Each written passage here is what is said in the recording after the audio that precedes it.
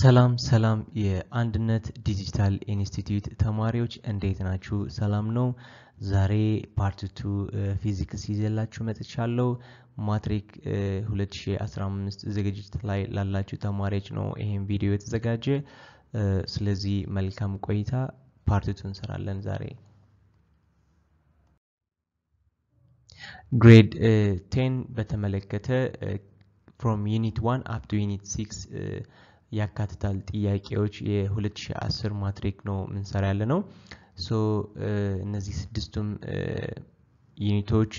ያካትታል የ2010 ከዩኒት 1 up to 6 ያሉ ጥያቄዎች እንሰራለን። ወደ ጥያቄ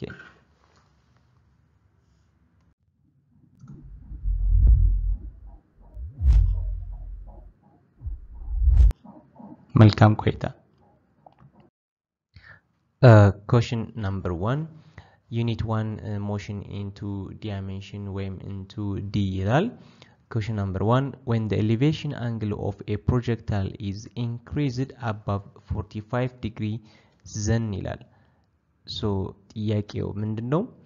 ከ45 ዲግሪ በላይ increased ሲሆን አንድ ፕሮጀክታይል ወይም ደግሞ አንድ በፕሮጀክታይል ፓዝ ምን ወረወረው any body ሊሆን ይችላል። so የዚህ ቦዲ elevation ከ45 ዲግሪ በላይ increased ሲሆን which is ምን ማለት ነው?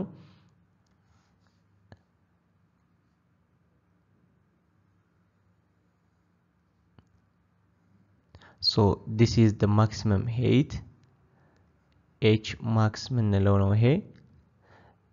ይሄ ደግሞ h max እና ምን እናያለን? range maximum which is projected የተደረገ ማቴሪያል ወይም ቦዲ ወይም ኦብጀክት at 45 ዲግሪ ሲሆን ይሄ ነገር አለው። ምንድነው? maximum height እና rangeም maximum ይሆናል ማለት ነው። ይሄ መቼ ነው? at 45 ዲግሪ። አሁን ጥያቄው ግን ምንድነው? as a projectile body is increased above 45 degree ከ45 ዲግሪ በላይ ሲሆን a range decreases and maximum height increases, b range increases and maximum height decreases, c both range and maximum height increases, d both range and maximum height decreases። ስለዚህ እነዚህ አራቱም ቾይዞች ምን ይያሉ ነው? መጀመሪያ ይሄንን ለመረዳት ምን እንጽፋለን? ፎርሙላ እንጽፋለን። h maximum equal to v square sin square theta over g or gravity። ሌላ ተጨማሪ ምን አለን? ሬንጅ ለማግኘት የምንጠቀምበት ፎርሙላ v square sin ምን እንጠቀማለን? sin 2 theta። ይሄ ፎርሙላ ለራሱ ለመያዝ በጣም ኢዚ የሆነ ነገር ማስታወሻ ማድረግ ይችላልላችሁ። ማክሲመም ሄይት ለማግኘት ምን እናደርጋለን? sin square ነው ምን ወስደው ማለት ነው። sin square ያለው ስለዚህ ይሄኛው ፎርሙላ v square sin square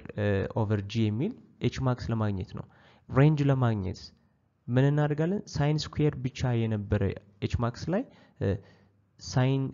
square theta የነበረ sin square የሚል እናጠፋዋለን ወይም sin ብቻ እንይዛለን። theta ደግሞ 2 theta እንቀይረዋለን which is 45 ዲግሪ ከነበረ 2 theta ማለት 45 ዲግሪ ከሆነ 45 ዲግሪ times 2 which is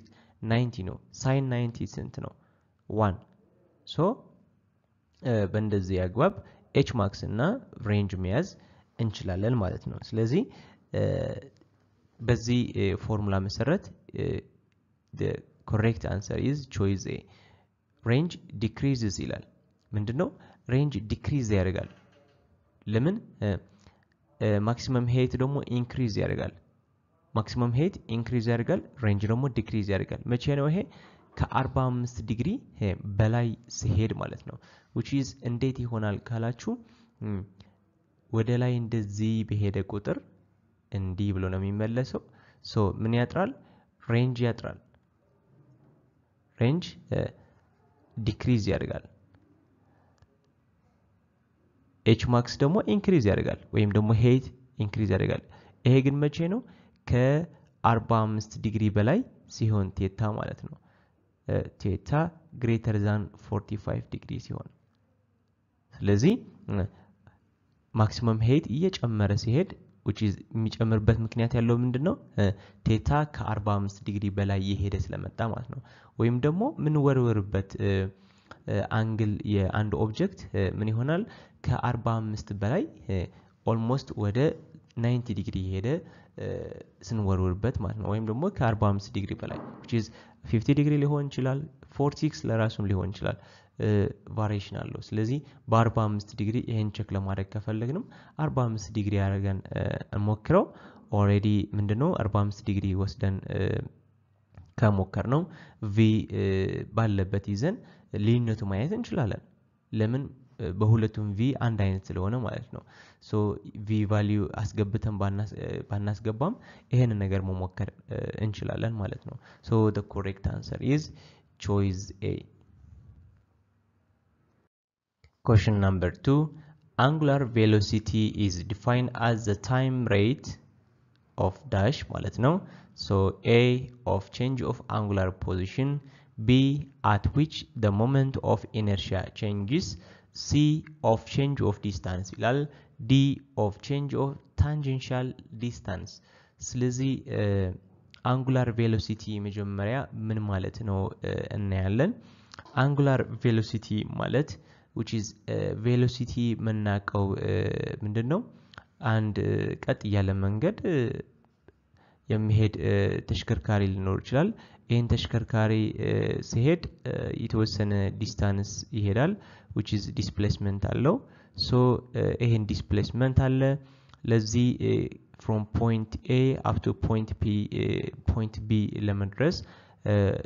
የሆነ ታይምም ሊፈጅበት ይችላል ስለዚህ ይሄ እቃ ታይም አለው so በምን ያህል ቬሎሲቲ እንደሄደ ለማወቅ velocity equal to displacement over time አድርገን ምን እናገኛለን velocity እናገኛለን ምንድነው ይሄ linear velocity ነው which is ቀጥ ያለ መሄድ velocity ማለት ነው ወይም ከአንድ ቦታ ወደ ሌላ ቦታ which is ምንም ወደዛ የነበረበት ቦታ ሳይመለስ ማለት ነው ከአንድ ቦታ ወደ ሌላ ቦታ ነው angular ስንል ግን ምንድነው which is and motion in the form of circular path ሲንቀሳቀስ ማለት ነው ለምሳሌ አንድ ቦዲ ምን ላይ ሊሽከረከር ይችላል አንድ ሰርክል ላይ ሊሽከረከር ይችላል ማለት ነው ከመሃል የሆነ በቦዲ ይዘን ልናሽከረክረው እንችላለን ስለዚህ angular velocity የዚህ እቃ ማግኘት መቻል አለብን ማለት ነው በቀጣይ አንድ next slide አንድ እንትን አሳያችኋለሁ አንድ ፎቶ አሳያችኋለሁ በደንብ ይገባችኋል እዚህ ጋር ግን አሁን መጀመሪያ ፎርሙላ ለማውጣት እንስራ ሶ ምን አለው ማለት ነው ልዩነት አለው የምን ልዩነት የአንግል ልዩነት አለው that's why አሁን አንጉላር የተባለ አንግል እየቀያየረ ስለሚሄድ ማለት ነው ከአንድ ደቂቃ from time to time ምን ይቀይራል አንግል ይቀይራል ይሄ 30 ዲግሪ ከነበረ ከዚህ እስከዚህ 30 ዲግሪ ከነበረ ቴታ እዚህ ፖይንት ኤስ እንበለው ፖይንት ኤስ ላይ ሲደርስ ደግሞ ምን ይሆናል ሌላ አንግል ሊኖረው ነው ማለት ነው ሌላ ቴታ ሊኖረው ነው ስለዚህ ቴታ ምን እየሆነ ነው እየተቀያየረ ነው ያለው ማለት ነው ሶ ይሄ angular velocity ምን እንለዋለን angular velocity equal to delta ወይም ደግሞ change of theta over ለምን ቴታም ተቀያያሪ ነው ከምን አንፃር ከታይም አንፃር ስለዚህ angular velocity ማለት ምን ማለት ነው time rate of theta ማለት ነው ወይም ደግሞ አንግል ማለት ነው ስለዚህ ይሄ ምንድነው angular position ነው ይሄ delta t which is የእቃው ሲሽከረከር ምናገኝበት angular position አንግል ሲቀያየር ማለት ነው አንጉላር ፖዚሽን ሲባልም ከሰማችሁ ምን ማለት ነው? ቴታ እየተቀያየረ ሲሄድ ማለት ነው። ያን ኦብጀክት በሰርክል ራውንድ እያደረገ ነው እየተሽከረከረ ነው ያለው። ነገር ግን ምንድነው ሲሽከረከር የተለያየ አንግል ይኖረዋል ማለት ነው። ሶ አንድ ፊክስድ የሆነ አንግል ሲሰጠንና ከዛ ታይምም ከተሰጠን ምን እናገኛለን? በምን ያህል ቬሎሲቲ እየተሽከረከረ እንደሆነ ማለት ነው። ምን ያህል ፍጥነት እንዳለው ማለት ነው። አሁን ቬሎሲቲ ልንለው አልችልም። ለምንድነው? ቀጥ ያለ መንገድ አይደለም የሚጓዘው ያለው ይሄ እቃ ሲሽከረከር አራውንድ ኢትስ ፓዝ ነው የሚሽከረከር ያለው ወይም ደግሞ በራሱ መንገድ ላይ አሁን አንዴ የተጠቀመበት መንገድ ተመልሶ ይተጠቀምበታል። ምን ማለት ነው? ሰርክል እየሰራ ነው። በዛም ሰርክል ከዛ ሰርክል አልወጣም እዛ ነው የሚሽከረከረው ወይም ፍጥነቱ እዛ ነው የሚያዳብርበት ያለው ማለት ነው። ስለዚህ ያን ፍጥነት ለማግኘት ምን እንለዋለን? አንጉላር ቬሎሲቲ። ቬሎሲቲ እኮ ነው። ነገር ግን ምንድነው? ምን አይነት ቬሎሲቲ ነው? አንጉላር የሚል ጨምረናል። ለምን? የተለያየ አንግል ስለሚኖረው አንጉላር ቬሎሲቲ ተብለው ይጠራል ማለት ነው። which is in rotational motion ነው። ምን ላይ ነው ደግሞ? rotational motion ነው። ስለዚህ ይሄ አንጉላር ቬሎሲቲ ምን ብለን ዲፋይን ልናደርገው እንችላለን? ሶ ይሄንን ፎርሙላ ካወቅኩት the right answer ለማግኘት ቀላል ይሆናል ማለት ነው። ሶ ለምሳሌ D choice D ካየን ምን ይላል? angular velocity is defined as the time rate choice D ከመጣን the time rate of change of tangential distance አይደለም። tangential distance ማለት እንደዚህ ነው። tangential ምንለው tangential ለዚህ ሰርክል tangentially ታች የሚያደርገው ማለት ነው። ሶ tangential distance ይላል አይደለም። choice time rate of distance is velocity not angular velocity. time rate of distance ምን ማለት ነው? distance divide time እንደሆነ የሚሰጠን velocity ነው የሚሰጠን። ስለዚህ time rate of change of distance ምንድነው የሚሰጠን? velocity ነው የሚሰጠን አንጉላር አይደለም። choice B at which moment of inertia changes ይሄን በተመሳሳይ inertia ነው which is ከዚህ ከቬሎሲቲ ወጣ ያለ ማለት ነው። so the right answer or መልስ የትኛው ሊሆን ይችላል? A ማለት ነው። for sure A ነው። ለምን? time rate of change of angular position ምን ቢያቻለው? angular position ይሄ ቴታ ነው። ስለዚህ time rate የሚለው ያለው ጥያቄ ላይ ያለው ደግሞ ምን ማለት ነው? time ለማለት ነው። ስለዚህ the right answer is choice A. angular velocity is defined as the time rate of change of angular position. so definition ለመመለስ ሁሌ ምን ማስታወስ አለብን? ፎርሙላ ካስታወስን በቀላሉ መልስ ለመመለስ ይረዳናል ማለት ነው። ኦኬ ይሄን ይመስላል angular velocity direction of rotation ይላል። የመጀመሪያ ያለው ምስል ካያችሁም በጣም ግልጽ የሆነ ፒክቸር ነው። direction of rotation ይላል። እንደዚህ አይነት ይሽከረከራል። ይሄ አሁን ምንድነው? አንድ ዲስክ ነው ወይም ደግሞ አንድ ሳህን ነው። ይሄ ሳህን ለራሱ ሊሽከረከር ይችላል። ለምሳሌ አንድ ትሪ ብናሽከረክረው ባለበት ይሽከረከራል። ሶ ቬሎሲቲ የዚህ ቬሎሲቲ ለማግኘት ምን እንፈልጋለን? which is angular velocity ነው። ለምን? እዛ የተሽከረከረ ነው ያለው እዛ ባለበት ቦታ ነው የሚሽከረከረው። ስለዚህ ባለበትም ቦታ የሚሽከረከር ከሆነ which is ምን አይነት ፍጥነት ነው ያለው? angular velocity ነው። ፍጥነቱ በምንድነው የምንለካው? በangular velocity። ስለዚህ እኔ ኤግዛምፕል የሰጣችሁ ምን ነበረ? አንድ ኦብጀክት በገመድ አስይዘን ማለት ነው ሲሽከረከር ነው ያየነው። በሲሽከረከር ማለት ነው። ስለዚህ የዚህም አንጉላር ቬሎሲቲ ሊኖር ይችላል። ወይም ደግሞ ሌላ ኦብጀክት ምን አለ? አንድ ሳህንም ሊሆን ይችላል። ጥፍጥፍ የሆነ ነገር ሰውም ለራሱ ስፒን ሊያደርግ ይችላል። እንደዚህ ባለይ ምናምን ሰሩ ሴቶች ምን ያደርጋሉ? የደነሱ ሲሄዱ ባሉበት ሆኖ ስፒን ሊያደርጉ ይችላሉ ወይም ደግሞ ሊዞሩ ይችላሉ። ሶ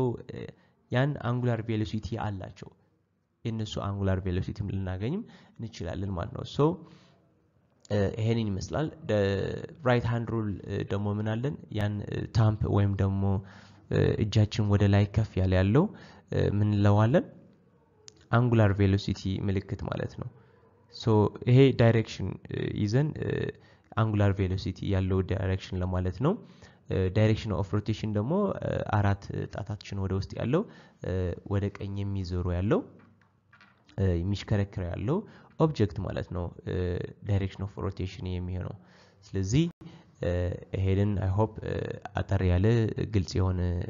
ፒክቸር ስለ አንጉላር ቬሎሲቲ ነው question number 3 A dancer spins around with her arms stretched out at angular speed of 1 rad per second. Her moment of inertia is 50 kg/meter square. When she pulls in her arms, the moment of inertia decreased to 40 kg/meter square. What is her final angular velocity? ስለዚህ አሁን ስለ አንጉላር የተነጋገርን ነበር አሁንም እዚህ ከዚህ በፊት የነበረ ምስል ወይም ደግሞ ኤግዛምፕል ምን ያያችሁ ነበር ስለ አንጉላር ቬሎሲቲ ስፒን ሊያደርግ ይችላል አንድ ዳንሰኛ ያልኳችሁ ነበር ዳንሰር ስፒንስ ይላል ይሄ ባል ላይ የሚሰሩ ሴቶች ማለት ነው አጭር ቀሚስ አድርጎ የሚሽከረከሩ የሚጨፍሩት ናቸውና እነሱ አሁን ምንድነው አንጉላር አላቸው ለምን እየሄዱ የሚሽከረከራሉ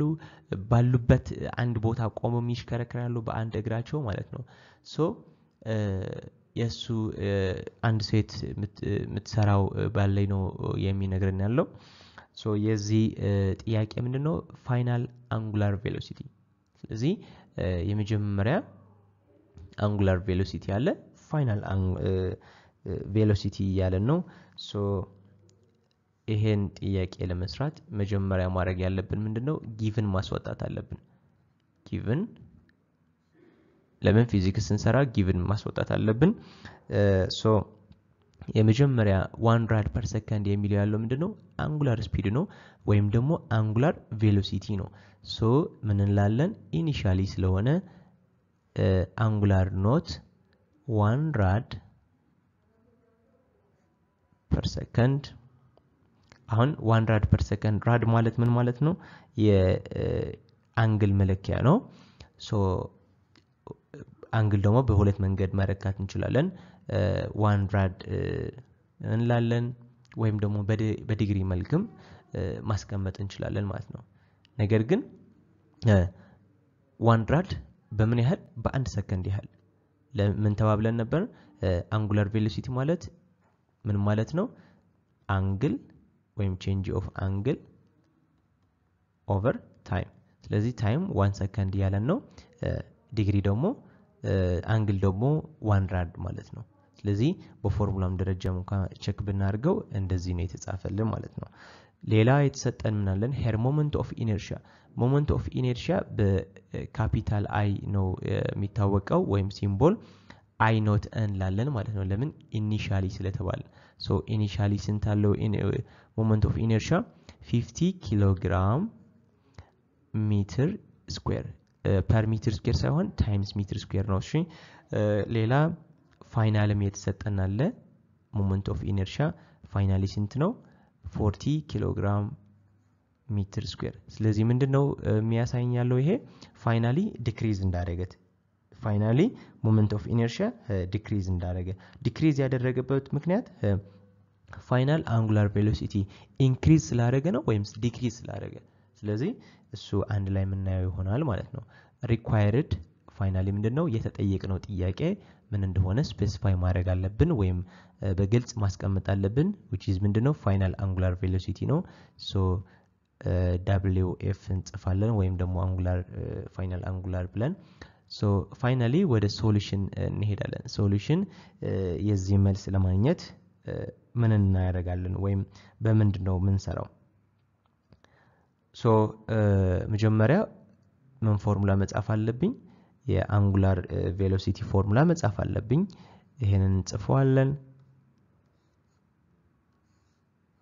ከዛ ስለ አንጉላር ሞመንተም ደግሞ ምናቀው ምን ሊኖር ይችላል አንጉላር ሞመንተም በካፒታል ኤል ይታወቃል እኩል ይሆናል ሞመንት ኦፍ ኢነርሺያ ክሮስ ፕሮዳክት ነው ይሄ ክሮስ አንጉላር ቬሎሲቲ ማለት ነው ሶ ይሄ ምንድነው ይሄ ምን ይባላል አንጉላር ሞመንተም ይባላል ስለዚህ ከዚህ ኬዝ ተነስተን ምን እናደርጋለን ኢኒሻል አንጉላር ሞመንተም እና ፋይናል አንጉላር ሞመንተም እኩል ነው ወይም ደግሞ ኮንዘርቭድ ነው ስለዚህ እነዚህ ሁለቱም እኩል ከሆኑ ምን እናደርጋለን ኢኒሻሊ ሞመንተም momentum of inertia initially በፎርሙላው መሰረት initial angular velocity እኩል ይሆናል moment of inertial initially I final and angular velocity final እናደርጋለን so final angular velocity ለማግኘት I final እናካፍለዋለን so ምን ይቀራል I not እኩል ይሆናል final angular velocity በዚህ እናገኛለን ማለት ነው so በዚህ ፎርሙላ መሰረት የተሰጡን ጊቭኖች ብናስገባ መልስ ስንት ይመጣል 1.25 ራድ ፐር ሰከንድ ስለዚህ 1.25 ራድ ፐር ሰከንድ መልስ ይመጣልናል ቼክ እናደርገው 1.25 ራድ ፐር ሰከንድ ለምን ኦሬዲ initially moment of inertia 50 ኪሎግራም ሜትር ስኩዌር ነው ተሰጥቶናል initial angular velocity ተሰጥቶናል final moment of inertia ተሰጥቶናል ስለዚህ እነዚህ ሶስቱም በማስገባት matter of calculation ወይም ደግሞ የካልኩሌሽን ስራ ብቻ ነው የሚሆነው ስለዚህ እሱን በማስገባት ይሄንን መልስ ነው የሚመጣላችሁ so the right answer is when the correct answer is choice B okay question number 4 students in a physics laboratory want to determine the center of gravity of a two-dimensional object by hanging it from the holes made at the edge of the object as shown in the figure below. If they drew lines on the object following the plumb lines from the holes A, B, C, the center of gravity will be at ይላል so ጥያቄው ምንድነው የዚህ ምስል ምን ያለ ነው center of gravity የትኛው ሊሆን ይችላል so የዚህ ምስል ወይም 2D planet 2D plate sorry ይሄ plate 2D-dimensional plate ነው so center of gravity የዚህ የትኛው ሊሆን ይችላል point A ላይ point B point C ላይ ነው መሆን የሚችልበት ይያለን ነው so plumbing line የሚል ደግሞ አለ plumbing line ማለት ምን ማለት ነው አንድ hang ሲያደርገው ከታች ቀጥ ይያለ የወረደ ላይን አለ ያን ላይን ምንድነው የሚያሳየን ቀጥ ብሎ የወረደ center of gravity ለማግኘት center of gravity ደግሞ ምን ማለት ነው center of gravity ማለት ያም ቦዲ ማሱ እንዳለ ማሱ ማለት ነው ሙሉ ፕሌቱ more concentrated የሆነ ማስ የሚገኝበት ፖይንት ማለት ነው ያም ፖይንት ነው center of gravity የሚባለው ምን ማለት ነው gravity more attract የሚያደርገው ያም ቦዲ ወደ earth ወይም ደግሞ ስበት የሚኖርበት በምንድነው በዛን ነው ለምን more ስበት አለው ክብደትም ስላለው ማለት ነው which is ምንድነው በጣም ክብደት ስላለው ምንድነው እዚህ አካባቢ ላይ ጫፍ ላይ ምን ላይኖር ይችላል በጣም ስስ ሊሆን ይችላል ምን ማለት ነው ሞር ኮንሰንትሬትድ የሆነ ማስ የለውም ስለዚህ ኮንሰንትሬትድ በጣም ብዙ ኮንሰንትሬትድ የሆነ ማስ የሚገኝበት ቦታ ምንድነው ሴንተር ኦፍ ግራቪቲ ነው ሶ choice A choice B choice C choice D ካየናቸው የትኛው ነው ትክክለኛው መልስ choice C the intersection of the plumbing lines ምን ማለት ነው the plumbing lines plumbing line ማለት ይሄኛው ነው እሱ intersect የሚያደርግበት ፖይንት ምንድነው the center of gravity ማለት ነው ስለዚህ የትኛው ነው intersect የሚያደርገው ሆል B ማለት ነው intersect የሚያደርገው ለሆል B ነው so the correct answer is choice C center of gravity the intersection of the plumb lines question number 1 from unit 2 electrostatics the electric potential at point in a space is dash ይላል so electric potential at a point in space እናያለን ምን ማለት ነው and positive charge አለ እዚህ q capital q እንበለው so እዚህ at a point ስለተባልን which is ይሄን point ነው ከዚህ point ይላል so ከዚህ point እስከዚህ charge ድረስ ምን ያህል ርቀት አለን r አለን r distance ማለት ነው so ይሄንን electric potential at this point p በዚህ charge q የተነሳ ማለት ነው ምን ያህል ኤሌክትሪክ ፖቴንሻል እንዳለ at the point p ለማወቅ ምን እናደርጋለን potential at the point p equal to change of potential electric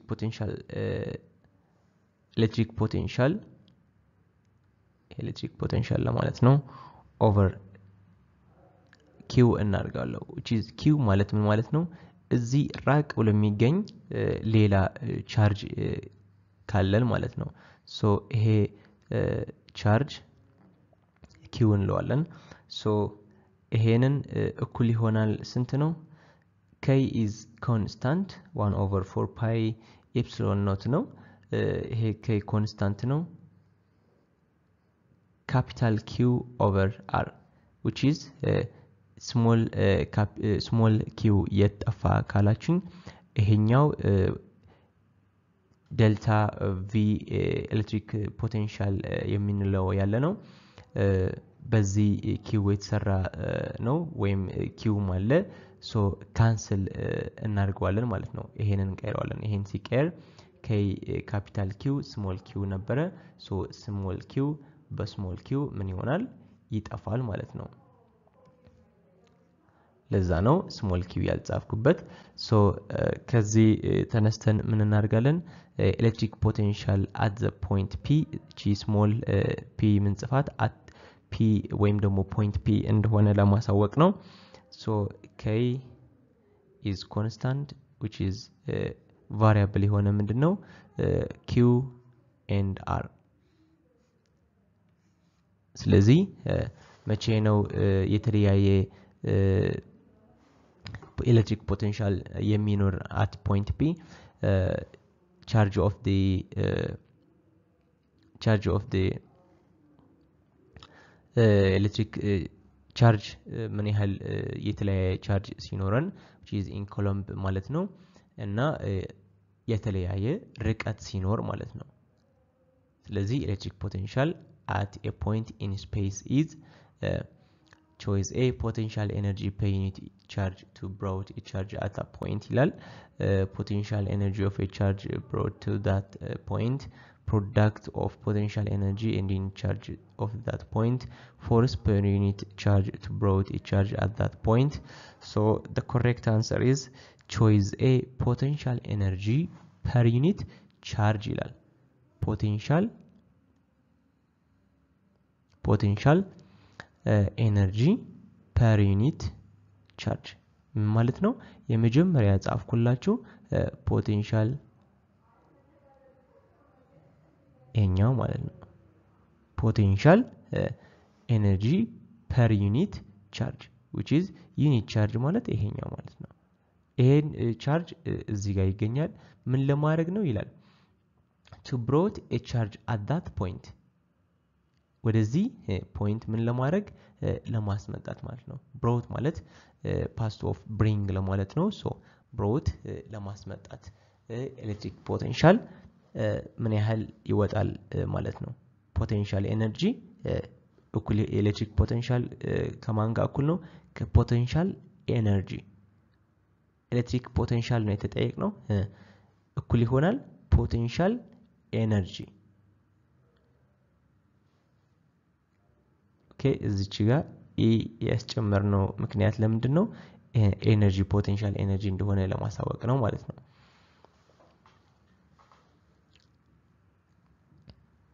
so the correct answer is choice A electric potential at a point in space is potential energy per unit charge ማለት አንድ ቻርጅ ማለት ነው to brought a charge at that point ወደዚህ ፖይንት ለማስመጣት ማለት ነው ኦኬ እዚህ ደግሞ ምን እናያለን የተለያዩ ቻርጅ አሉን ለምሳሌ ከአንድ በላይ ቻርጅ አሉን ስለ አንድ at a point ያየን ነበርን ከዚህ በፊት የነበረ ጥያቄ አሁን ደግሞ ምንድነው ከአንድ በላይ ቻርጅ ቢሆንስ ወደዛ ፖይንት ምን ያህል ኤሌክትሪክ ፖቴንሻል ኮንትሪቢዩት ያደርጋሉ ምን ያህል ኤሌክትሪክ ፖቴንሻል ሊኖር ይችላል እዛም ፖይንት which is point O ማለት ነው እዚህ ደግሞ እዚህ በምን ያሳየናል point O ላይ ምን ያህል ፖቴንሻል ኤነርጂ እንዳለ ለማወቅ ደግሞ ያንዳንዳቸው ምን ማድረግ ነው ሳም ማድረግ ነው ወይም ደግሞ መደመር ማለት ነው ለምን ምን አይነት ፎርሙላ ነው የወጣ ነው VP at point P የነበረ ጥያቄ K is constant Q over R ስለዚህ ምን ማድረግ ነው የተለያየ Q እና R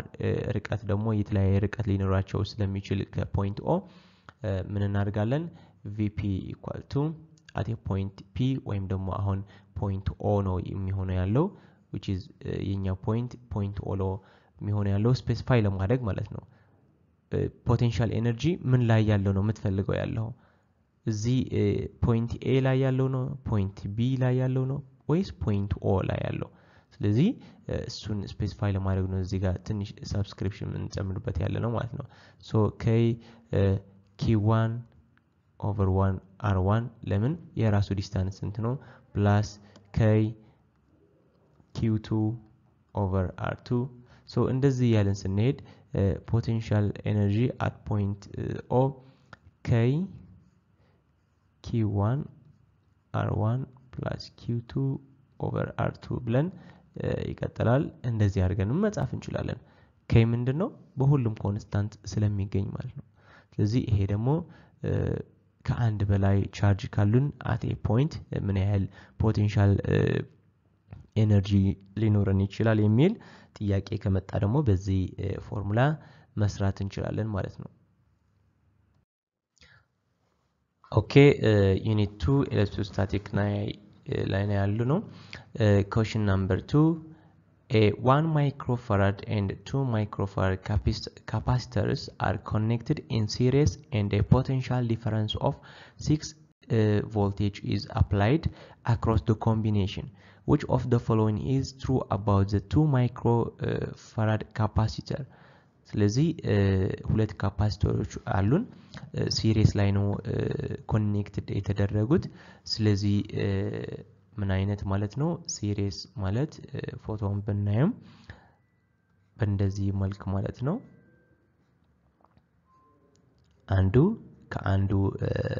ከአንዱ ካፓሲተር ከአንዱ ሌላ ካፓሲተር ተርሚናል ይገናኛል ማለት ነው ሲሪስ ሶ እዚህም ፖቴንሻል ዲፈረንስ አላቸው ወይም ደግሞ ፖቴንሻል ዲፈረንስ ሲባል ባትሪ ለማለት ነው ወይም ሶርስ ኦፍ ኤነርጂ ለማለት ነው ሶ እዚህ ጋር አሁን ማየት ያለብን ደግሞ ምንድነው እነዚህ ሲምቦሎች አንዱ ረጅም አንዱ አጭር የሚሆንበት ምክንያት ደግሞ ሁሌ ማወቅ አለብን ዝም ብለን ስለተሰራ አይደለም ኔጌቲቭ እና ፖዚቲቭ ተርሚናል ለማለት ነው የአንድ ባትሪ ማለት ነው አንድ ደንጋይ ባትሪ ምን እናቀዋለን እንደዚህ ወጣ ያለ ነገር አለው አይደል ከታች ደግሞ ጠፍጣፋ ነው ያን ጠፍጣፋ ምልክት ካያችሁ ኔጌቲቭ የሚል እዚህ ጋር ጽሁፍ አለው ፖዚቲቭ የሚል ደግሞ ምልክት አለው ከላይ ስለዚህ ምንድነው ኔጌቲቭ ኤንድ ፖዚቲቭ ሶ ይሄንን ምስል እዚህ ጋር 10 እንደዚህ ያደረግን ከምንሰራ በቀላሉ መስራት ስላለብን ነው በማንኛው መጽሐፍ ወይም አስተማሪም ቢሆንም ሲሰራው እንደዚህ አድርጎ ምጽፈው ማለት ነው ካፓሲተርስ በተመሳሳይ እንደዛ ስለዚህ የመጀመሪያ ካፓሲተር 1 ማይክሮ ፈራድ ሊኖረው ይችላል አለው ያለን ነው ሶ ሁለተኛው ደግሞ 2 ማይክሮ ፈራድ ሶ ምን ያህል ፖቴንሻል ዲፈረንስ 6 ቮልት ማለት ነው ስለዚህ የተጠየቅነው ጥያቄ ምንድነው ይሄንን V1 ብንለው 1 ማይክሮ ፈራድ ያለው V2 ደግሞ 2 ማይክሮ ፈራድ ሶ ሲሪየስ ላይ ሲሆን ፖቴንሻል ዲፈረንስ ምንድነው የተለያየ ነው እኩል አይደለም ፓራለል ሲሆን ግን አንድ አይነት ነው ሶ ለዛ ነው በ2 ማይክሮ ፈራድ የሚገኝ ትሩ የሆነ አውጡልን የሚለን ሶ ትሩ የሆነ እናወጣለን ማለት ነው ለምሳሌ ስለ ቮልቴጅ የተመለከተ ሊሆን ይችላል ስለ ፖቴንሻል ዲፈረንስ ስለ ቻርጅ ሊሆን ይችላል በሁለቱም የሚገኝ ቻርጅ ምን ሊሆን ይችላል ከፍ ሊል ይችላል ዝቅ ወይም ደግሞ አንድ አይነት ነው ወይ በሁለቱም የሚገኝ ቻርጅ እናያለን ማለት ነው ስለዚህ እስከዛ ይሄንን ፖዝ አድርጉት ይሄንን ቪዲዮ ራሳችሁ ተሞክሩ given required solution ብላችሁ ከዛ እኔ የሰራሁት መልስ ማየት ትችላላችሁ ማለት ነው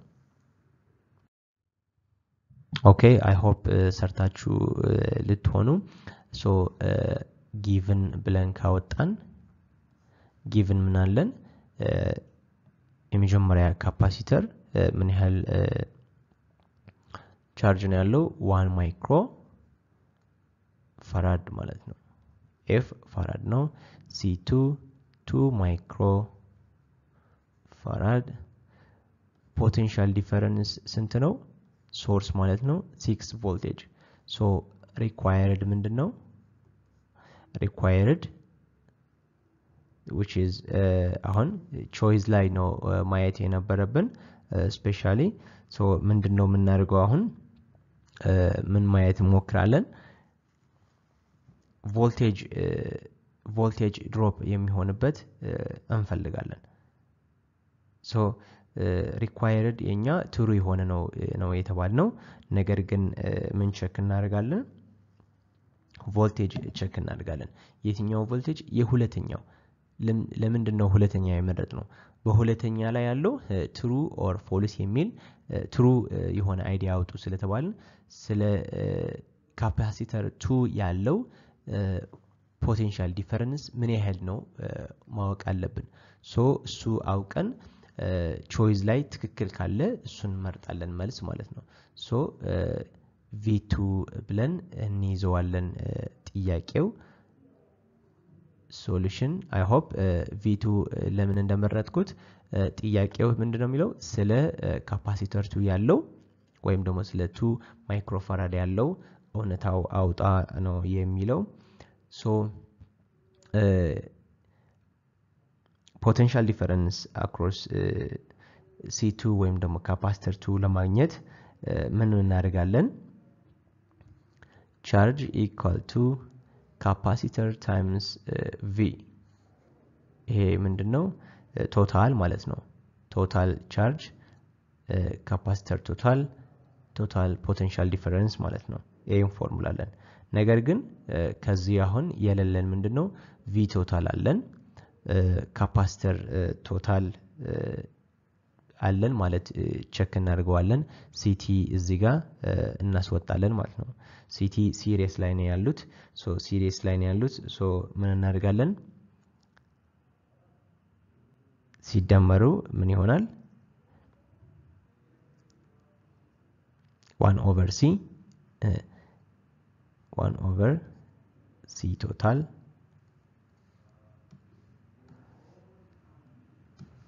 ዳይሬክት መልሱ ይሄንን ነው የሚመጣው እንዴት እንደመጣ ግን ላሳያችሁ ሲሪየስ ከሆነ ካፓሲተር ስንደምር 1 over ct equal to 1 over c1 plus 1 over c2 ሌላ ካፓሲተር ካለን በተመሳሳይ እንደዚህ ያደረግን እንሄዳለን ሶ ከዚህ በኋላ ወደ ላይ ያለው መልስ ይመጣል ማለት ነው 1 over ct equal to ለዚህ c2 by c2 ካባዛ ነው c1 by c1 ከተባዛ ሶ ምን ይሆናል c2 times c1 over ምን ይሆናል አንድ ላይ ሶሪ ይሄ መደመር ነው ሲደመር ከታች ያለው ግን አንድ አይነት ስለሆነ c2 and c1 ማባዛት ላይ ይገኛሉ ሶ ይሄንን ኮንቨርት ካደረግ ነው ወይም ምን ማለት ነው 1 over ct1 ይሄኛው ማለት ነው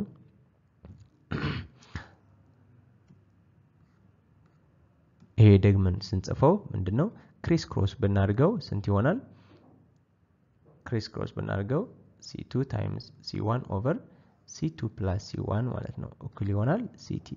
ስለዚህ ሪአሬንጅ ብናርገው አስተካክለን በመጻፍ ብቻ ወዴት መምጣት እንችላለን ወደዚህ መምጣት ማለት ነው ይሄ ኬት እንደመጣ ለማሳየት ነው ኦኬ ሌላ ምንድነው ቻርጅ ነው ቻርጅ ምን ያህል ቻርጅ እንደሆነ ካወቅን ቶታል ቻርጅ ማለት ነው ቶታል ቻርጅ ስንት ነው ያላቸው በምን እናቃለን ሲሪየስ ነው ሶ እነዚህ ካፓሲተርስ ሲሪየስ ላይ ካስቀመጥናቸው እንትናቸው ቻርጃቸው አንድ አይነት ነው ቶታል ቻርጅ እና ቻርጅ በአንድ ያለ ቻርጅ በሁለት ያለ ምንድነው እኩል ነው ስለዚህ ይሄን ኢኳሊቲ በኋላ መጠቀም እንችላለን ማለት ነው ሶ እንዴት ነው ግን በሁለት ማይክሮ ፈራድ ያለው ቻርጅ ምን ያህል እንደሆነ ለማወቅ ከፈለግን ቻርጅ አልተሰጠንም ቻርጅ ግን ማግኘት እንችላለን ለምንድነው ካፓሲተር ስለተሰጠን ኦሬዲ በዚህ ፎርሙላ እናገኘዋለን ስንት ነው የሚመጣው እዚህ ጋር ስንት እንደመጣ እንጻፈውና c1 times c2 ማለት 1 ማይክሮፈራድ times 2 ማይክሮፈራድ ማለት ነው over 1 plus 2 ማይክሮፈራድ ነው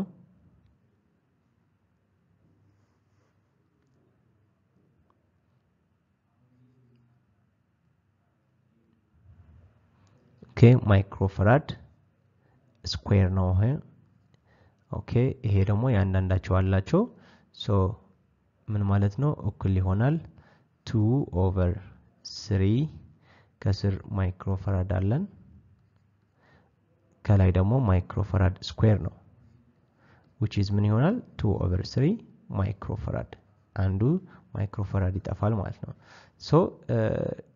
ካፓሲተር 2 over 3 ማይክሮፈራድ አለን ቶታል ካፓሲተር ሶ በዚህ ፎርሙላ ምን እንሰራለን ቶታል ቻርጅ እናቃለን ማለት ነው ሶ ቶታል ቻርጅ ስንት ነው ct 2 over 3 ማይክሮፈራድ ከሆነ ታይምስ ፖቴንሻል ዲፈረንስ ስንት ነው 6 ነው ሶ ቶታል ቻርጅ equal to by 3 1 by 3 2 so 4 ማይክሮ ኮለምብ ማለት ነው ኮለምብ ምንድነው የቻርጅ መለኪያ ነው 4 ማይክሮ ኮለምብ ይሆናል ስለዚህ ይሄ 4 ማይክሮ ኮለምብ ካወቅን ሁለተኛ በሲሪየስ ስላሉ እነዚህ ካፓሲተሮች ቻርጃቸው አንድ አይነት ነው ሶ ሁለተኛ ላይ ያለው ካፓሲተር ቻርጅ ስንት ነው 4 ማይክሮ ኮለምብ ነው ሶ 4 ማይክሮ ኮለምብ ከሆነ አሁን ምን መስራት ይችላል ፖቴንሻል እዛ ላይ ያለው ፖቴንሻል ማወቅ እችላለሁ ማለት ነው so q2 equal to c2 v2 which is ምን ማለት ነው v2 አይደለም የምፈልገው c2 over c2 በማድረግ ካንስል በማድረግ ምን እንፈልጋለን q2 over c2 equal to v2 so q2 ማለት ምን ማለት ነው already እኩል ስለሆነ ከqt which is 4 ማይክሮ ኮሎምብ እንወስዳለን over c2 ደግሞ ስንት ነው 2 ማይክሮ ፈራድ equal to v2 ስለዚህ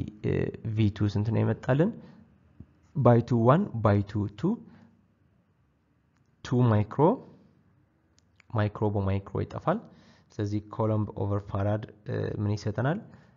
2 ቮልቴጅ ይሰጠናል ማለት ነው ስለዚህ ምን ያህል ነው ያለው 2 ቮልቴጅ across capacitor 2 so ይሄንን ይመስላል the right ተመልሳችሁ እዩትና the right answer is choice B the right answer is choice B is the right or the correct answer okay ተመልሳችሁ ካያችሁት choice B ነው the correct answer choice B ግን ምንድነው የሚለው half of the one microfarad capacitor half የሱ half ነው የሚመጣልን ይላል potential across capacitor 2 ማለት ነው ይሄ ማለት ምን ማለት ነው V1 ደግሞ ስንት ነው 4 ቮልት ነው ስለዚህ ሳም ብናደርገው V2 ስንት ነው የመጣልን 2 ቮልት ስለዚህ ቶታል ስንት ነው መሆን ያለበት ቶታል ስንት ነው መሆን ያለበት V total V1 ሲሪስ ላይ ስለሆነ እንደዚህ መሆን አለበት so 4 ቮልት plus 2 ቮልት 6 ቮልት ይመጣል የተሰጠን ደግሞ 6 ነው ስለዚህ ምንድነው choice B የሚለን ያለው የሰጠን ማብራሪያ V2 ላይ ያለው ቮልቴጅ የምን ግማሽ ነው half of አንድ ላይ ያለው of course half ነው ለምን አንድ ላይ ወይም የመጀመሪያ ካፓሲተር 1 ማይክሮፈራድ ያለው ምን ያህል ቮልቴጅ ነው ያለው 4 ቮልት ነው ያለው በእንደዚህ በV2 ለማግኘት ይሄንበት አግባብ አድርገን V1 ማግኘት እንችላለን ማለት ነው ስለዚህ የV1 ቮልቴጅ ስንት ነው 4 ቮልት ክሮስ ያደርጋል so V2 ደግሞ 2 ነው ስለዚህ V2 ስንት ነው ግማሽ የማን ነው የV1 ያለው ማለት ነው ለምን 2 የ4 ግማሽ ስለሆነ ማለት ነው that's why choice B is the correct answer okay question number 3 a constant electric current of 16 ampere flows through a resistor in 4 minutes what is the number of electrons that passes through a point an electron charge is 1.6 times 10 the power of negative 19 coulomb ስለዚህ እዚህ ጥያቄ ደግሞ ምንድነው number of electrons pass through a point በአንድ ፖይንት ምን ያህል ኤሌክትሮንስ ያልፋሉ እየተባልን ነው so ይሄንን ለመስራት ልክ ከዚህ በፊት እንደምናደርገው physics given required solution ብለን ካልሰራን ለመስራት ትንሽ ያስቸግራል so constant electric current of 16 ampere የሚል ያለው ምንድነው 16 ampere current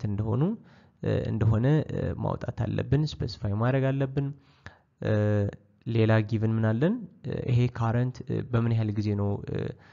flows through a resistor በሬዚስተር በምን ያህል ጊዜ ነው በ4 ሚኒትስ ውስጥ ስለዚህ 4 ሚኒት እናደርጋለን ነገር ግን ምን እናቃለን ታይም ሁሌ በምንድነው መጻፍ ያለብን በሰከንድ ስለዚህ 4 times 1 minute ማለት ነው 4 minute so 1 minute ደግሞ ምን ያህል ሰከንድ ነው 60 ሰከንድ ስለዚህ እንደዚህ በማድረግ ዩኒት ኮንቨርጅ ማድረግ እንችላለን so 40 ሲባዛ በ60 240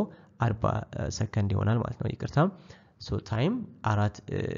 ወይም 4 ሚኒት አይደለም መጠቀም ያለብን 240 ሰከንድ በማድረግ መጠቀም አለብን ማለት ነው። ሶ ጥያቄ ምንድነው? number of electrons ሶ number of electrons እንዴት አድርገን ነው የምናገኘው? number of electrons የሚያገኝልን ፎርሙላ የለም። ነገር ግን በሌላ አግባብ እንፈልገዋለን። current ምን እንደሆነ እናውቃለን። current charge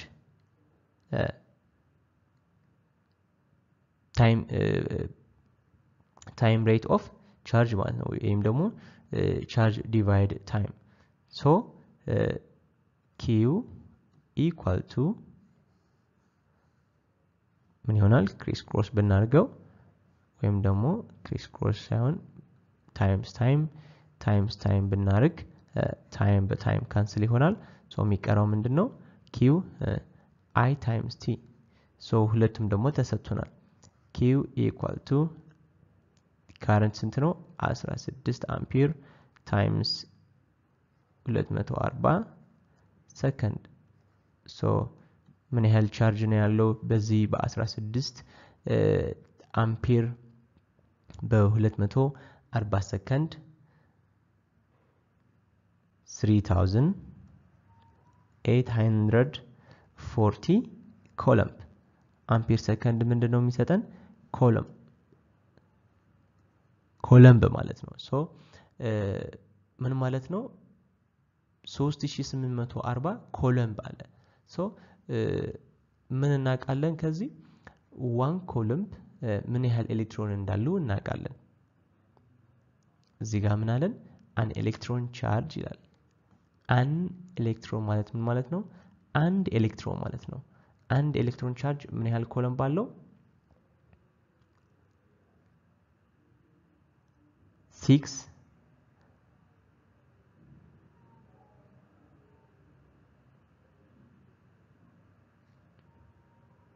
የኤሌክትሮን ቻርጅ ነው የሰጠን። ቻርጅ አይደለም የሚያስፈልገን አሁን አንድ ኤሌክትሮን በአንድ ኮለምብ ምን ያህል ኤሌክትሮን እንዳለ ለማወቅ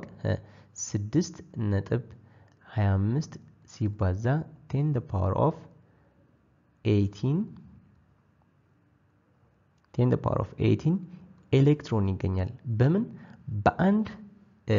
ኮለምብ ውስጥ ማለት ነው። ስለዚህ ምን ያህል ቻርጅ ነው የተሰጠን? አሁን በቻርጅም መስራት እንችላለን። ሁለቱም አንዱ ማለት ነው። an electron charge is 1.6 times 10 the power of minus 19 ኮለምብ ይላል። ስለዚህ 3840 ኮለምብ ደግሞ አለን። ሶ የአንዱ እንደዚህ ከሆነ የ3840 ኮለምብ ደግሞ የምን ያህል ኤሌክትሮን ነው ብለን ማወቅ እንችላለን። ሌላ ደግሞ ከዚህ given ያልተሰጠን በምን አድርገን መስራት እንችላለን? በዚህ መስራት እንችላለን ማለት ነው። አንድ ኤሌክትሮን አንድ ኮለምብ ምን ያህል ኤሌክትሮን አለ? እንደዚህ ኤሌክትሮኖች አሉ። ስለዚህ 3840 ኮለምብስ ምን ያህል ኤሌክትሮን ሊኖር ይችላል? ስለዚህ በእነዚህ ክሪስ ክሮስ አድርገን መስራት እንችላለን ማለት ነው። ወይም ደግሞ አንድ ኤሌክትሮን ምን ያህል ቻርጅ አለው? 1.6 ሲባዛ 10 the power of -19 ኮለምብ አለው። ሶ 3840 ኮለምብ ያላቸው ኤሌክትሮኖች ደግሞ ምን ያህል ይሆናሉ? ዋይ ስለዚህ በሁለቱም ቼክ አድርጉትና መልሱ አንድ አይነት ይመጣል ማለት ነው። ታይም ሴቭ ለማድረግ ነው። ይሄ ለእናንተ ይሆናል የሚሰራው። ሶ ብታጠጋጉ መልሱ ስንት ይሆናል? ለምሳሌ የመጀመሪያው value of x ብትሰሩት ስንት ይሆናል? 2.38 ነው የሚመጣላችሁ times 10 the power of 22 which is number of electrons አይደለም የምንፈልገው ያለ ነው number of electrons ለማለት ነው። ሶ ይሄንን ብናጠጋጋው ስንት ይሆናል? 2.4 times 10 the power of 22 ይሆናል። So the right answer is choice C is the correct answer. Okay, question number 4. Consider the following procedural steps እነዚህ አራቱም ፕሮሲጀር ኮንሲደር በማድረግ caution አለን which steps are correct sequence to charge an electroscope by induction and electroscope እንዴት አድርገን ቻርጅ እናደርገዋለን ስለዚህ ሲኩዌንስ አሉ እነዚህ አራቱም ከላይ ያሉ ሲኩዌንስ የመጀመሪያ ሲኩዌንስ ምንድነው ground an electroscope remove the ground from the electroscope bring a charged rod near but not touching the electroscope remove the charged rod ስለዚህ እነዚህ አራቱም ሲኩዌንስ አይደሉም ያሉ በሲኩዌንስ መልክ ጽፋችሁ ወይም ደግሞ መልሱት ነው የሚለን ሶ እነዚህ አራቱም በሲኩዌንስ ቢደረጉት የትኛው ይቀድማል ማለት ነው so the right answer is choice D ወይም the correct answer is choice D በምስል ብናያቸው so choice D the correct answer ብለናል አሁን የምንሰራው ምንድነው choice D ከሆነ የመጀመሪያው ሶስተኛ ያለው ምንድነው የሚለው bring a charged rod near but not touching the electroscope ስለዚህ ኤሌክትሮስኮፕ በእንደዚህ መልክ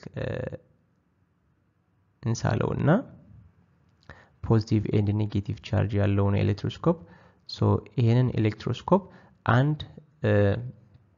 ቻርጅድ የሆነ ሮድ እናስመጣለትና ይሄን ቻርጅድ የሆነ ኤሌክትሮን ሮድ ማለት ነው ኔጌቲቭ ቻርጅ ያለው ብናስጠጋ በዚህ ኤሌክትሮስኮፕ የነበሩ ቻርጅ ፖዚቲቭ ቻርጅ ይሄ ኔጌቲቭ ስለሆነ ፖዚቲቭ ቻርጅ አንድ ኦሪየንትድ ይሆናሉ ኔጌቲቭ ቻርጅን በተመሳሳይ ማለት ነው ከዛ የመጀመሪያ ደግሞ ሁለተኛ ስቴፕ ነው የሚሆነው ሁለተኛ ስቴፕ ምን ይላል ground an electroscope ስለዚህ ለዚህ ኤሌክትሮስኮፕ ምን አድርጉት ground አድርጉት so ground ካደረግነው which is ሌላ ተጨማሪ ምስል ነው መስራት ያለብን so ምን grounded የሆነ ማለት ነው ፖዚቲቭ እነዚህ ኔጌቲቭ ground ይሆናሉ ያን ቻርጅድ የሆነ ሮድ ደግሞ አጠገብ የኤሌክትሮስኮፕ መሆን አለበት ሶስተኛ ምን ይላል ሶስተኛ ስቴፕ ደግሞ remove the ground from the electroscope ስለዚህ remove the ground from electroscope ground የሆነ የለም ሶ ምን ይቀራል ያን ቻርጅድ የሆነ ሮድ ደግሞ አጠገቡ ነው ያለው እስካሁን ማለት ነው ፋይናሊ አራተኛው ምን ይላል remove the charged rod ስለዚህ charged rod ምን አድርጉት remove አድርጉት እዚህ ጋር አይጻፍም የለም ማለት ነው ሶ ምን ይቀራል charged ማለት እንደዚህ charged እንደሆን አደረግነው ማለት ነው ስለዚህ ፋይናሊ ምንድነው removed the charged rod ማለት ነው ሶ እነዚህ ከላይ የተሰጡን አራት ስቴፕስ በመንደና የጻፍነው አንድ ኤሌክትሮስኮፕ እንዴት አድርገን ቻርጅ እናደርገዋለን ስለዚህ በሲኩዌንስ ነው የተሰራ choice D is the correct answer okay question number 5 consider a spherical solid conductor ምን ኮንሲደር አድርጉ ነው የተባልነው ስፌሪካል ማለት የኳስ ቅርጽ ያለው ሶሊድ የሆነ ኮንዳክተር ነው ደግሞ ኤሌክትሪክ ወይም ቻርጅ ኮንዳክት የሚያደርግ ማለት ነው carrying a net positive charge q ስለዚህ net positive ምን ያለው ቻርጅ ያለው which of the following is not true about the electrostatic concept ስለዚህ ይሄ ስፌሪካል ኦብጀክት ምንድነው ሶሊድ ነው ውስጡ ክፍት አይደለም ሶሊድ ነው ነገር ግን ምንድነው not true about the electrostatic concept ይላል ስለዚህ not true ወይም ደግሞ false የሆነ ሁሌ ማየት ያለባችሁ false የማይሉን ምክንያት ለምንድነው ይሄ not የሚል ያለው ረስተን true የሆነ አይዲያ ለማውጣት ነው so not true በምንባልበት ጊዜ ደግሞ ቢያንስ ሶስቱም true ናቸው ለምን not true ማለት አንድ false ማውጣት ስላለብን so ያን ፎልስ የሆነ አይዲያ ለማስወጣት እንደዚህ ፎልስ ብናደርገው ፎልስ ነው የምንፈልግ ማለት ነው ሶ የመጀመሪያ choice ምን ይላል the electric field inside the conductor is 0 the electric field inside the conductor is 0 the electric field is parallel to the surface.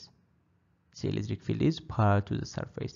The net charge resides only on the outer surface. The net charge inside the conductor is 0. ስለዚህ አሁን ካየነው ከአራቱም ያየነው ምስልም አለን ከታች ኮርነር ምስላለን ምስሉ ምንድነው የሚያሳይን the electric field inside the conductor is 0. electric field 0 ነው ለምንድን ነው 0 የሆነ charge z 0 ነው ይሄ ምንድነው summation inside charge ከሌለን electric field የለንም plus ምንድነው solid ነው solid ብቻ ሳይሆን ደግሞ net positive charge ምንድነው positive ነው net charge positive ነው positive ብቻ ነው ያለው ኦኬ ወደ choice b ከመጣን ደግሞ the electric field is parallel to the surface ይላል electric field parallel to the surface parallel ግን አይደለም ምንድነው ከሰርፌሱ ቀጥታ 90 ዲግሪ ነው ያለው perpendicular ቀጥታ ነው እንደዚህ አይደለም ወደ ጎን አይደለም electric field ወደ ጎን አይደለም ያለው ለዚህ የብረት ኳስ ልንበለው solid የሆነ ኳስ ከጎን አይደለም electric field የሚያልፈው ከዛ ቀጥታ ነው ፊት ለፊት ቀጥታ የሚገኝበት electric field ምንድነው ዚ ኔጌቲቭ ቻርጅ ካለ electric field ይሰራል ማለት ወይም ይፈጠራል ሶ ምን ሆኖ ነው የሚሰራው ወይም የሚወጣው electric field perpendicular ማለት ነው parallel አይደለም choice c the net charge resides only on the outer surface sure outer surface ወይም ደግሞ በካቨሩ ላይ ብቻ ነው እንጂ ውስጥ ላይ የለም net charge resides ማለት የሚቀረው ማለት ነው the net charge inside the conductor is 0 inside the charge ውስጥ ምንድነው ያለው 0 የሆነ ቻርጅ ነው ያለን ስለዚህ true false የሆነ መልስ የትኛው ነው choice b the electric field is parallel to the surface parallel አይደለም perpendicular ነው ያለው ማለት ነው ኦኬ አሁን ደግሞ ወደ ዩኒት 3 እንገባለን ዩኒት 3 current electricity የሚል ነው ሶ የዚህ የመጀመሪያው ጥያቄ የሚሆነው the effective resistance of two resistors R1 and R2 connected in parallel is ይላል resistance 1 and 2 ምን ላይ ነው connected የሆኑ parallel ላይ ነው connected የሆኑ ስለዚህ parallel ላይ connected የሆኑ resistors effective resistance የነሱ ሁለቱም እንዴት አድርገን እናገኛለን which is ይሄ ምን ምልክት ነው የሬዚስተር ምልክት ነው parallel ከተባለ ምን ማለት ነው ከሶርስ ጋር እንደዚህ በፓራለል መንገድ ኮኔክትድ ይሆናሉ ሶ R1 R2 ብለን እንይዛቸዋለን እዚህ ፖቴንሻል ዲፈረንስ V አለ ሶ ኢፌክቲቭ ሬዚስታንስ የሁለቱም ለማግኘት ምን እናደርጋለን ፓራለል ላይ ስለሆኑ ኢፌክቲቭ ለማግኘት 1 ኦቨር እያደረግን ነው ምናገኘው 1 ኦቨር R1 plus 1 over R2 እንደዚህ ያደልን እንሄዳለን ማለት ሌሎችም ካሉ ማለት ነው ሶ ለጊዜው ግን በዚህ ሁለት መካከል ስለተጠየቅን ይሄን እንሰራለን ማለት ነው ሶ 1 over resistance effective resistance equal to እንዴት አድርገን ነው የምናገኘው times R1 እናርግ እዚህም በተመሳሳይ times R2 times R2 ምን መርጥበት ከስር R ስላለ ማለት ነው ይሄ ፍራክሽን ለመደመር ሚራዳን ስቴፕ ነው ሶ ከላይ ምን አገኛለን R2 plus R1 ከስር ደግሞ ሁለቱም R2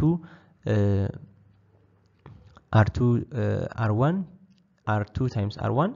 R2 times R1 በሁለቱም አንድ አይነት ስለሚገኝ አንድ ኮመን እንወስዳለን ማለት ነው which is ምን ይሆናል 1 over criss cross ብናደርገው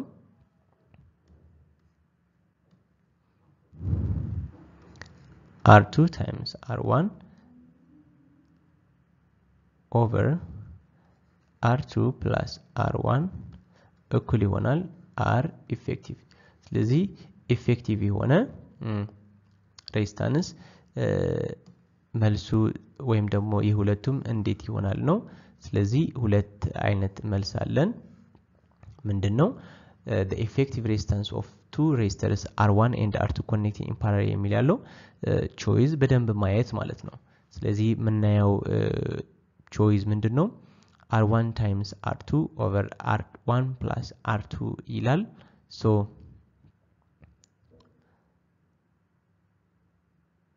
ይሄ የመጀመሪያ ያለው choice A ከየትኛው መልስ ይመስላል ጨርሻ ያለው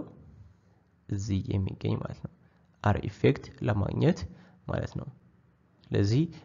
በእንደዚህ መልክ ደግሞ ቢጠይቀን እንዲህ አድርገን የዚህ እኩል ይሆናል የትኛው ነው ከተባለ R2 plus R1 over R2 R1 so ይሄ rearrange ብናደርገው ልክ choice A ይሆንልናል ማለት ነው so the correct answer is choice A okay question number 2 unit ስራይ ነው ያለነው a number of cells each with EMF epsilon are connected in combination as shown in the figures A and B below ስለዚህ total EMF delivered to external resistors in each case ይላል A ላይ እና B ላይ total EMF ስንት ነው ስለዚህ የA እና የB ድምር ሳይሆን A ላይ ያለውና B ላይ ያለው ስንት ነው total EMF የሚያወጡት total voltage ማለት ነው EMF so ይሄ ማለት ምን ማለት ነው ረጅሙ ሁሌ ፖዚቲቭ ተርሚናል ነው አጭሩ ኔጌቲቭ ነው ከዛ ይሄን ረዘም ካረግነው ምን ማየት እንችላለን ሁለት ባትሪ እንዳሉና የነሱ ደግሞ ተርሚናል የተለያየ ተርሚናል እንዳለ ማለት ነው ይሄኛው ኔጌቲቭ ተርሚናል ነው ይሄኛው ፖዚቲቭ ተርሚናል ነው ይሄኛው ኔጌቲቭ ተርሚናል ነው ስለዚህ ምን ይሆናል ስንት ባትሪ ነው ያለን እዚህ አንድ አለ እዚህ አንድ አለ ሶ ምን ማለት ነው አንድ EMF አለን እዚህም ሌላ አንድ EMF አለን የB በተመሳሳይ ይሄ የA ነው A ይሄንን ይመስላል የB ደግሞ ተመሳሳይ ማለት ነው ስለዚህ የBም ተመሳሳይ ሆኖ ግን ቶታሉ ስንት ነው እነዚህ ልክ እንደ A ነው ስንት አለው ሁለት ነው ያለው ሁለት EMF አለው ሶ ነገር ግን ቶታል ስንት ያወጣሉ ቶታል የሚያወጡት ሁለት ነው ለምን እዚህ ከላይም ቢኖር ፓራለል ላይ ነው ያሉት እነዚህ ሁለቱም ላይ ያሉት ፓራለል ላይ ስለሚገኙ ምንድነው ያላቸው አንድ አይነት ነው ያላቸው ይሄንም ቶታል ስንት ነው ያለው ሁለት ነው ያለው ሁለት EMF ነው ያለው ይሄም ተመሳሳይ ኤም ስንት ነው ያለው ሁለት EMF ለምን አንዱ እዚህ ነው ያለው ለይተን በማየት ማለት ነው so the correct answer when correct choice is choice D no 2E for both A and B ማለት ነው ለሁለቱም ለA እና ለB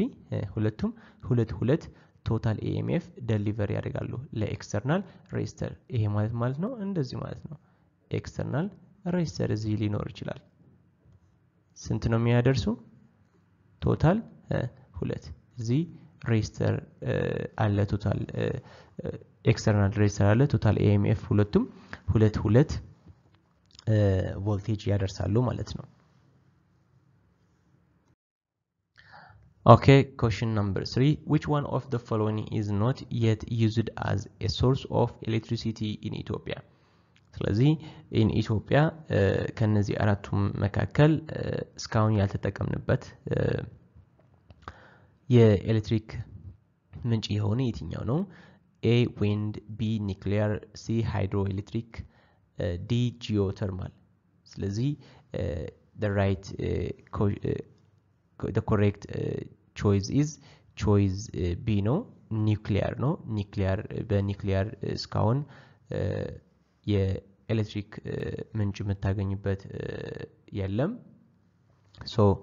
ይሄን ኢን ዲቴል ማብራሪያ ምን ማለት ነው ዊንድ ከዊንድ እንዴት እናገኛለን ከኒውክሊየር እንዴት ነው ሃይድሮ ከሌሎችስ ከዊንድ ከሃይድሮ ኤሌክትሪክ ከጂኦተርማልስ እንዴት አድርገን እናገኛለን የሚል ደግሞ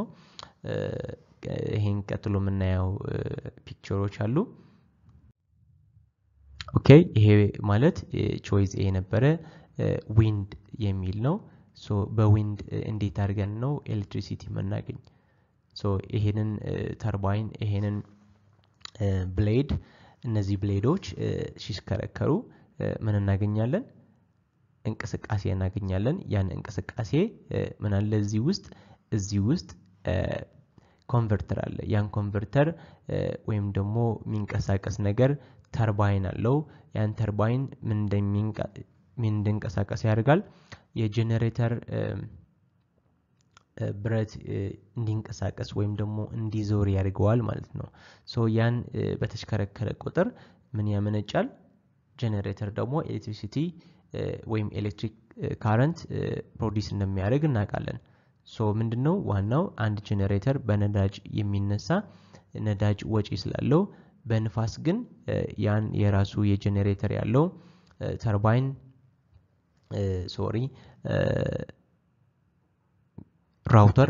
ሮተር ማለት ነው ሮተር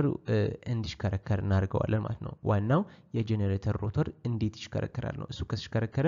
ኤሌክትሪክ ስለሚያመነጭ ማለት ነው ሶ ያን ሮተር በምንድነው የምናሽከረክረው በምን አግባብ ኃይል ያስፈልጋል ላስዋይ ጄነሬተር ምን የሚጠቀምበት እኛ የምናውቀው ጄነሬተር ነዳጅ ይጠቀማል ስለዚህ ነዳጅ ሳይጠቀም ያለ ነዳጅ ግን ልናሰራው እንችላለን በእንደዚህ ዘዴ ማለት ነው ይሄን ሲሽከረከር ሮተሩ ሊንቀሳቀስ ይችላል ሌላ ኒውክሊየር የሚል ደግሞ ቢ ላይ ያየነው ኒውክሊየር ማለት ይሄ ነው በኒውክሊየር እንዴት ነው አብዛኛው ሰው በኒውክሊየር እንዴት ነው ጻት ወይም ኤሌክትሪሲቲ የሚገኘው እንላለን ይሄ ኒውክሊየር የሚባለው ነገር ምንድነው እዚህ ነው ፕሮሰሱ የሚካሄድ ያን ፕሮሰስ ምንድነው አንድ ኒውክሊየር በፊዥን ሲስተም ሲለይ አንድ ኒውክሊ ለምሳሌ ዩራኒየም ሊሆን ይችላል ያን ዩራኒየም ምንድነው ስትለየው በጣም ከፍተኛ የሆነ ኤነርጂ ያወጣል ዲኮምፖዝ ሲሆን ወይም ደግሞ ፊዥን ሲካሄድ ማለት ነው ያን ፕሮሰስ ፊዥን ነው የሚባለው ሶ ያን ነገር ሲለይ ፊዥን ፕሮሰስ ሲካሄድ ማለት ነው ከዛም ይወጣው ኤነርጂ አለ ያን ኤነርጂ በጣም ከፍተኛ የሆነ ኤነርጂ አለው ሶ ያን ከፍተኛ ኤነርጂ ደግሞ ምን ያደርጋል ውሃ እናሙቅበታለን ማለት ነው which is በጣም ኃይለኛ የሆነ እንፋሎት ያወጣል ማለት ነው ሶ ባንዴ ማለት ነው ሶ ያን እንፋሎት እንደሚታያችሁ ቀጥታ ወደ ተርባይን የሚል ያለው ይሄዳል ማለት ነው ወደዚህ ተርባይን ይሄዳል ይሄ ተርባይን ደግሞ ከማን ትስስር አለው ከዚህ ጄነሬተር ራውተር ይሄ ቀጥ ብሎ ያለው ብረት ምንድነው ከጄነሬተሩ ትስስር ያለው ማለት ነው ሶ ከጄነሬተሩ ትስስር ያለው እዚህ ጋር ያን ተርባይን ምን ያደርጋል ልክ እንፋሎት ከገባ ይሄን ተርባይን ይሽከረከራል ስለዚህ ይሄን ተርባይን በተሽከረከረ ቁጥር ምን ይሆናል የዚህ የጄነሬተር ሮተር ምን ይሆናል ይሽከረከራል ይሄን ከተሽከረከረ ኤሌክትሪሲቲ ያመነጫል ጄነሬተር ምን እንደሚያመነጭ እናውቃለን ኤሌክትሪሲቲ ስለሚያመነጭ ማለት ነው ከዛ የገባ እንፋሎት ኦሬዲ አንዴ ስራው ከሰራ ያን ተርባይን እንዲሽከረከር ካደረገው ከገፋው መግፋት ማለት ነው ገፍቶ ይሄዳል እሱ ሲሽከረከር የገፋ እንፋሎት ደግሞ ምን ይሆናል በዚህ መንገድ ይወጣል ማለት ነው እዚህም የራሱ የቻለ ኮንደንስ የማድረግ ወይም ደግሞ የማቀዝቀዝ ፕሮሰስ አለው ያን ፕሮሰስ ደግሞ እንደሚታያችሁ ይሄ ውሃ ነው ከየት ነው የሚመጣው ከባህር ነው የሚመጣው ማለት ነው ለዛ ነው ባህር ዳር ላይ ወይም ደግሞ በአንድ ባህር የሚገኝበት ቦታ ላይ የሚደረገው የኒውክሊየር ፓወር ፕላንት ወይም ደግሞ የሚተከለው እንትኑ ማለት ነው ይሄ የሚሰራበት ኒውክሊየር የሚዘጋጁበት ቦታ ማለት ነው ለኤሌክትሪሲቲ ተብለው ማለት ነው ስለዚህ ይሄንን ይመስላል ከኒውክሊየር የምናገኝበት አግባብ የኤሌክትሪሲቲ ሌላ ሃይድሮ ኤሌክትሪሲቲ ፓወር የሚባላለው ሃይድሮ ኤሌክትሪሲቲ ደግሞ ልክ አሁን ከአባይ እንዴት ነው ከውሃ እንዴት ነው መብራት መናገኘው ካልን በእንደዚህ አግባብ ማለት ነው ሃይድሮ ኤሌክትሪሲቲ የሚባለው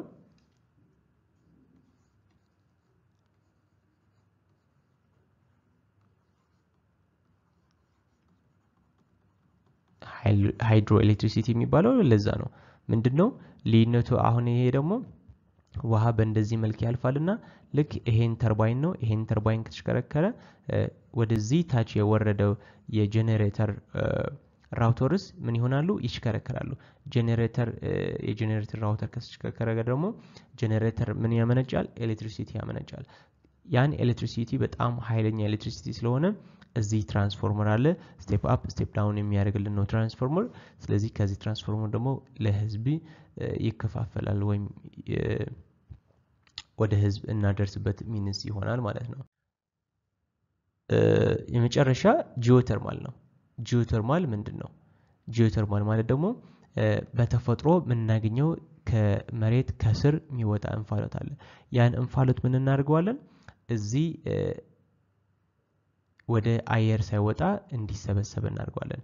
እዚህ ተሰብስቦ ወደዚህ ይሄዳል ስቲም ማለት እንፋሎት ማለት ነው ሶ ይሄንን ስቲምም በተመሳሳይ ምን ማድረግ ነው ወደ ተርባይን ማስገባት እዚህ ተርባይን ከገባ ከተሽከረከረ የጄኔሬተር ራውተር ከተሽከረከረ ዋናው እሱ ለማሽከርከር ነው በምንድነው የምናሽከርከረው በእንፋሎት እንፋሎት ምን ላይ ሲገባ ተርባይን ላይ ካያችሁት አራቱም ላይ ምን አለ ተርባይን አለ ያን ተርባይን ለምን ስለሚጠቅም ነው ሲሽከረከር በቀላሉ የሚገፋ ነው ተርባይኑ በቀላሉ ሲገፋ ግን ምን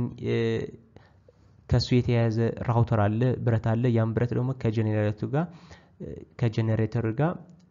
ትስስር ያለው ነው ሶ ያን ሲሽከረከር ጄኔሬተሩ ላይ ጋር ይሽከረከራል ሶ ከዛ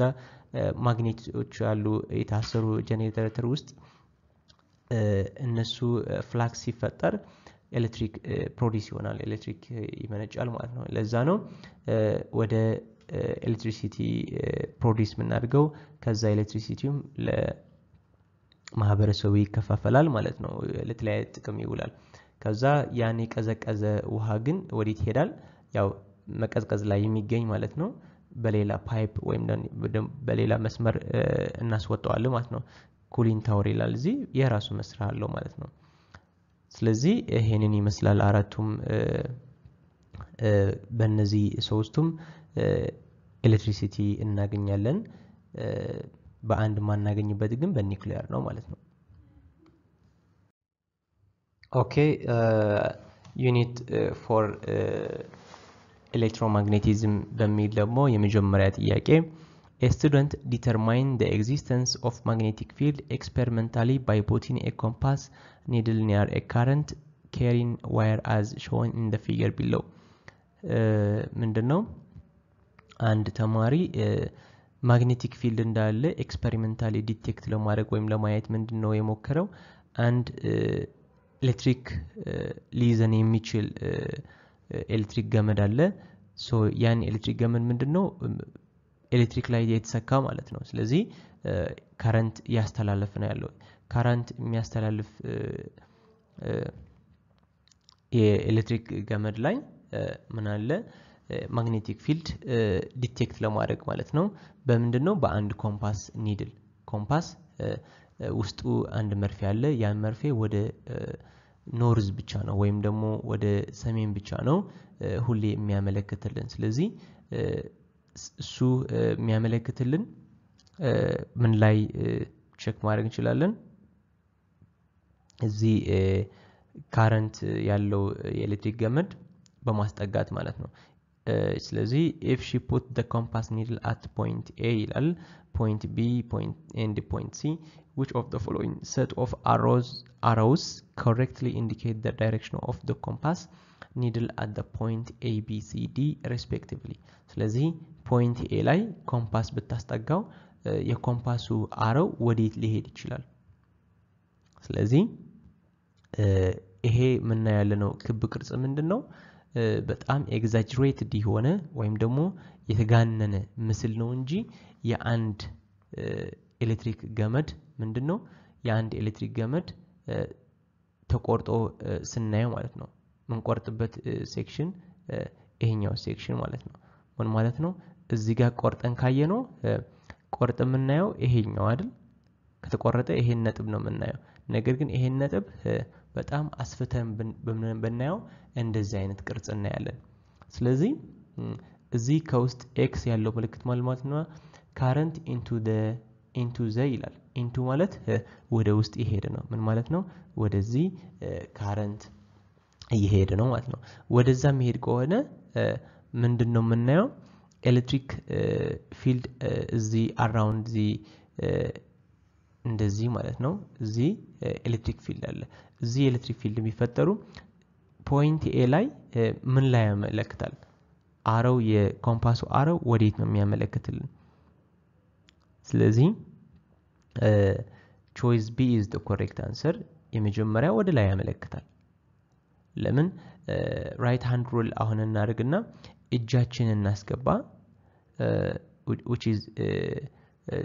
እጃችን ወደ ውስጥ ካደረግነው ወደ ውስጥ ስለሚለን ያለው የካረንት ፍሎ ከዛ እጃችን አራት ጣቶች ደግሞ ምን ያደርጋሉ ወደ ላይ ምልክት ያደርጋሉ ማለት ነው ሶ ምን ማለት ነው ቀስቱ ወደ ላይ አሁን ኮምፓስ ልክ እንደ እጃችን በመጠቀም ማለት ነው ሌላ ፖይንት ቢ ላይ ደግሞ ወዴት ሊሆን ይችላል በተመሳሳይ ወደ ጎን ማለት ነው ከዛ ፖይንት ሲ ከመጣን ደግሞ ወደ ታች ይሆናል ማለት ነው ለምን ያን ታምፕ የኛ ታምፕ ወዴት ነው መሆን ያለበት ወደ ውስጥ ነው ማስገባት ያለብን ወደ ውስጥ ምልክት ካረግን ይሄን አራቱም ምልክቶች ልናገኝ እንችላለን ማለት ነው ሲ ላይ ደግሞ ወደ ታች ዲ ላይ ደግሞ ወደ ጎን ማለት ነው ስለዚህ እንዴት ነው ያለው ምልክቱ እንደዚህ እንደዚህ እንደዚህ እንደዚህ ስለዚህ እነዚህ አራቱ ምልክት ጥያቄ ምንድነው የነበረ A B C D respectively ስለዚህ የA የB የC የD ነው እነዚህ ምልክቶች so the correct answer is choice B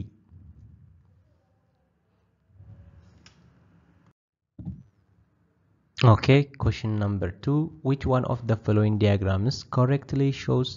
the pattern of the magnetic field lines of a solenoid ስለዚህ ሶሎኖይድ ማለት ምን ማለት ነው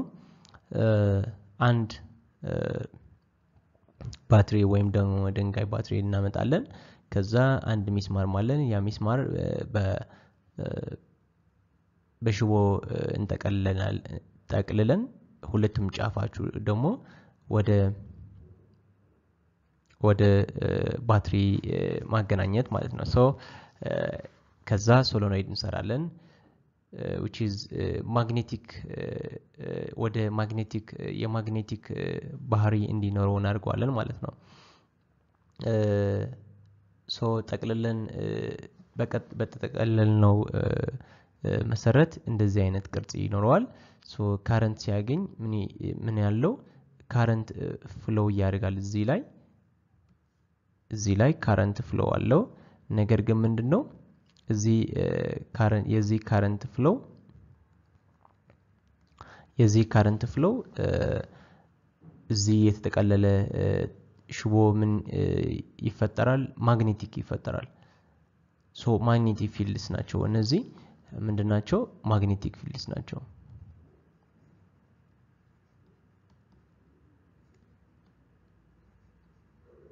በአይናችን እናያቸውም ነገር ግን ዲቴክት እናደርጋቸዋለን እነዚህ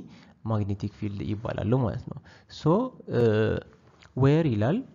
current into the page የመጀመሪያው x ማለት current into the page ማለት ነው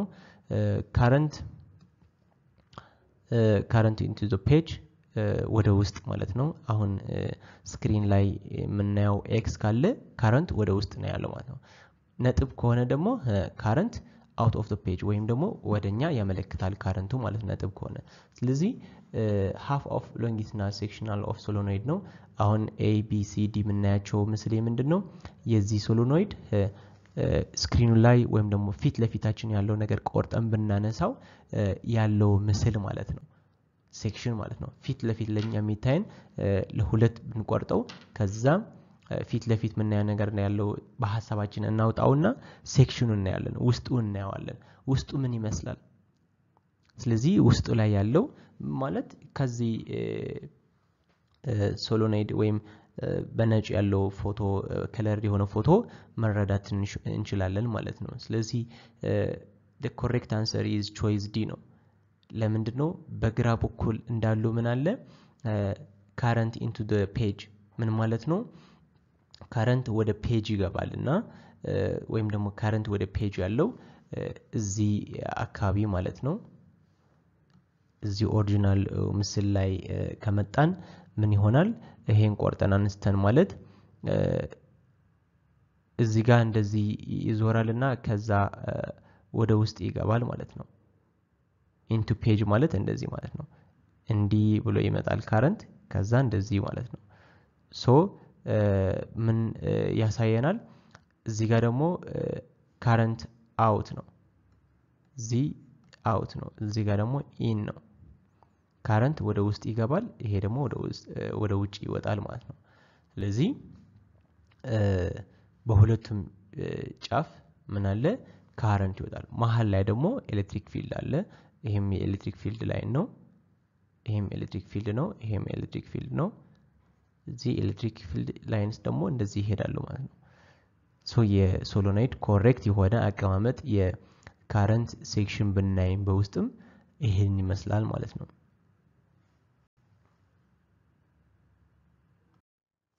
Okay, question number 3.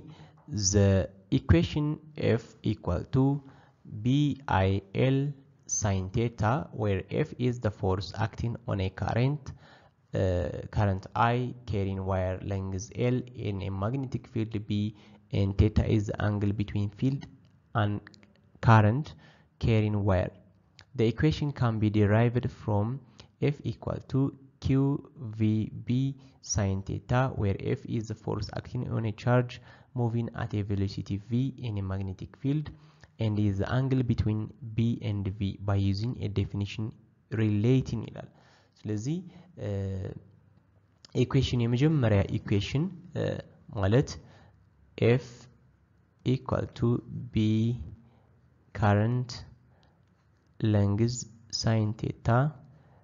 በዚህ ሁለተኛ ላይ ያለው ፎርሙላ ነው የተገኘ ይላል which is በF equal to QVB velocity ማለት ነው V sin theta B ደግሞ magnetic force ለማለት ነው so ከዚህ ነው የተገኘ ይላል ይሄኛው ከዚህ ነው የተገኘ ይላል አው ለምን velocity ምን እንደሆነ እናውቃለን velocity distance over time እንደሆነ እናውቃለን ስለዚህ ዲስታንስ over time እንደሆነ ካወቅን ቬሎሲቲ እዚህ ደግሞ ምን ይታያኛል ቬሎሲቲ ይታያኛል ስለዚህ ይሄ ኢኩዌሽን የምን ኢኩዌሽን ነው የአንድ carrying current ማለት ነው ኤሌክትሪክ ዋየር ማለት ነው ሶ ይሄንን ዋየር ምን ያህል ርዝመት ሊኖረው ይችላል L ርዝመት ወይም ደግሞ አንድ L የሆነ ርዝመት አለው ሶ እዚህ ውስጥ የሚገኝ ቻርጅ ምን ያህል ርቀት ይሄዳል ከዚህ ጫፍ እስከዚህ ጫፍ ከደረሰ አንድ ኤል ነው የሚሄደው በምን ያህል በv ፍጥነት ማለት ነው በምን ጊዜ በታይም t ስለዚህ አንድ መኪና ከአንድ ቦታ ወደ ሌላ ቦታ እንል ነበርን አሁን ደግሞ የምን ቬሎሲቲ ነው የምንየው የአንድ ቻርጅድ የሆነ ፓርቲክል ማለት ነው ስለዚህ ይሄ ቻርጅድ የሆነ ኤሌክትሮን ወይም ቻርጅድ የሆነ ኤሌክትሮን ወዴት ይሄዳል ከአንድ ቦታ ወደ ሌላ ቦታ ምን ያህል ርቀት ኤል ርቀት ማለት ነው ሶ በዚህ መልክ ምን ማውጣት እንችላለን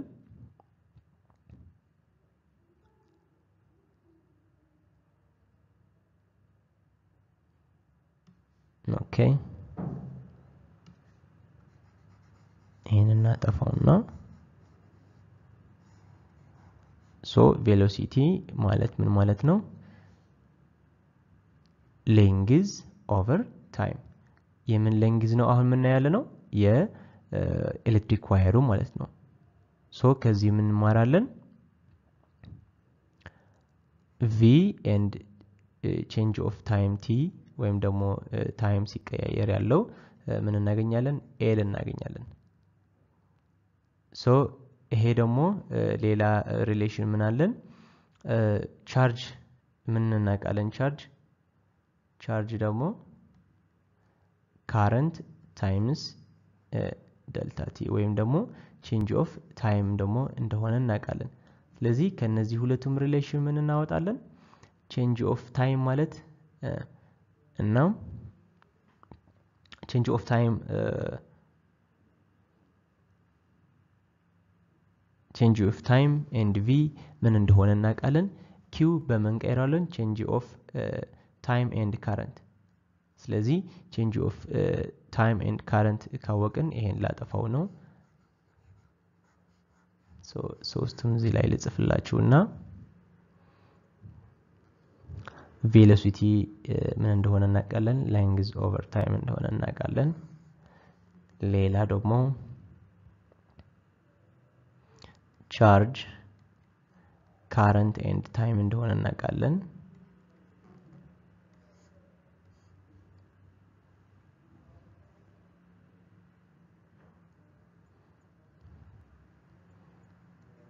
velocity and time ደግሞ length እንደሆነ እናቃለን ከላይ ያወጣ ነው ማለት ነው ለክ ከዚህ ይሄኛው አውጥቻለሁ ሶ በዚህ መሰረት ምን እናደርጋለን f equal to ይሄኛው ፎርሙላ ማለት ነው qv የሚል የነበረ q በምን ቀይረዋለን q በi delta t እንተካዋለን ከዛ velocities በምን እንተካዋለን ሶሪ velocity ማለት b ያለ sin theta አሁን ደግሞ እዚህ ምን እናያለን delta t and v ደግሞ ምንድነው ተባብለናል f equal to I times delta t and v ደግሞ length ነው እዚህ ላይ ያየነው ማለት ነው ከዛ b sin theta ስለዚህ መልስ እንዴት ነው ያገኘነው ከዚህኛው ፎርሙላ ይሄኛው ፎርሙላ እንደተገኘ ፕሩፍ አድርገናል ማለት ነው ሶ ሪሌቲንግ በማድረግ ነው የምናገኘው ምን ሪሌት በማድረግ current and velocity relate በማድረግ ይሄ መጀመሪያ ፎርሙላ ወይም ደግሞ ኢኩዌሽን እናገኛለን ማለት ነው ኢኩዌሽን ኦፍ ፎርስ በማግኔቲክ ፊልድ የሚፈጠር ፎርስ ማለት ነው እና በአንድ carrying current የሚፈጠር ስለዚህ current and velocity relate በማድረግ ምን እናገኛለን አንድ ፎርስ ኢኩዌሽን እናገኛለን ማለት ነው which is እዚህ ጋር ምን ይታያችኋል current and velocity relate በማድረግ current ከየት ነው ያመጣ ነው እዚህ ላይ ቻርጅ የነበረ ቻርጅ ከካረንት እና ታይም ሪሌሽን ስላላቸው ቻርጅ የሚል ያለው በመንቀየር ነው በካረንት እና ዴልታ ቲ ወይም ደግሞ ታይም so the correct answer is choice C okay question number 4 the SI unit of magnetic flux is ይላል magnetic flux በምን ይለካል በዌበር ይለካል በዌበር ነው የሚለካል ወይም ደግሞ በቴስላ ሜትር ስኩዌር ወይም ደግሞ በቴስላ ሜትር ስኩዌር ይለካል ስለዚህ the correct answer is choice A question number 5 the operation of transformer can be explained based on ይላል and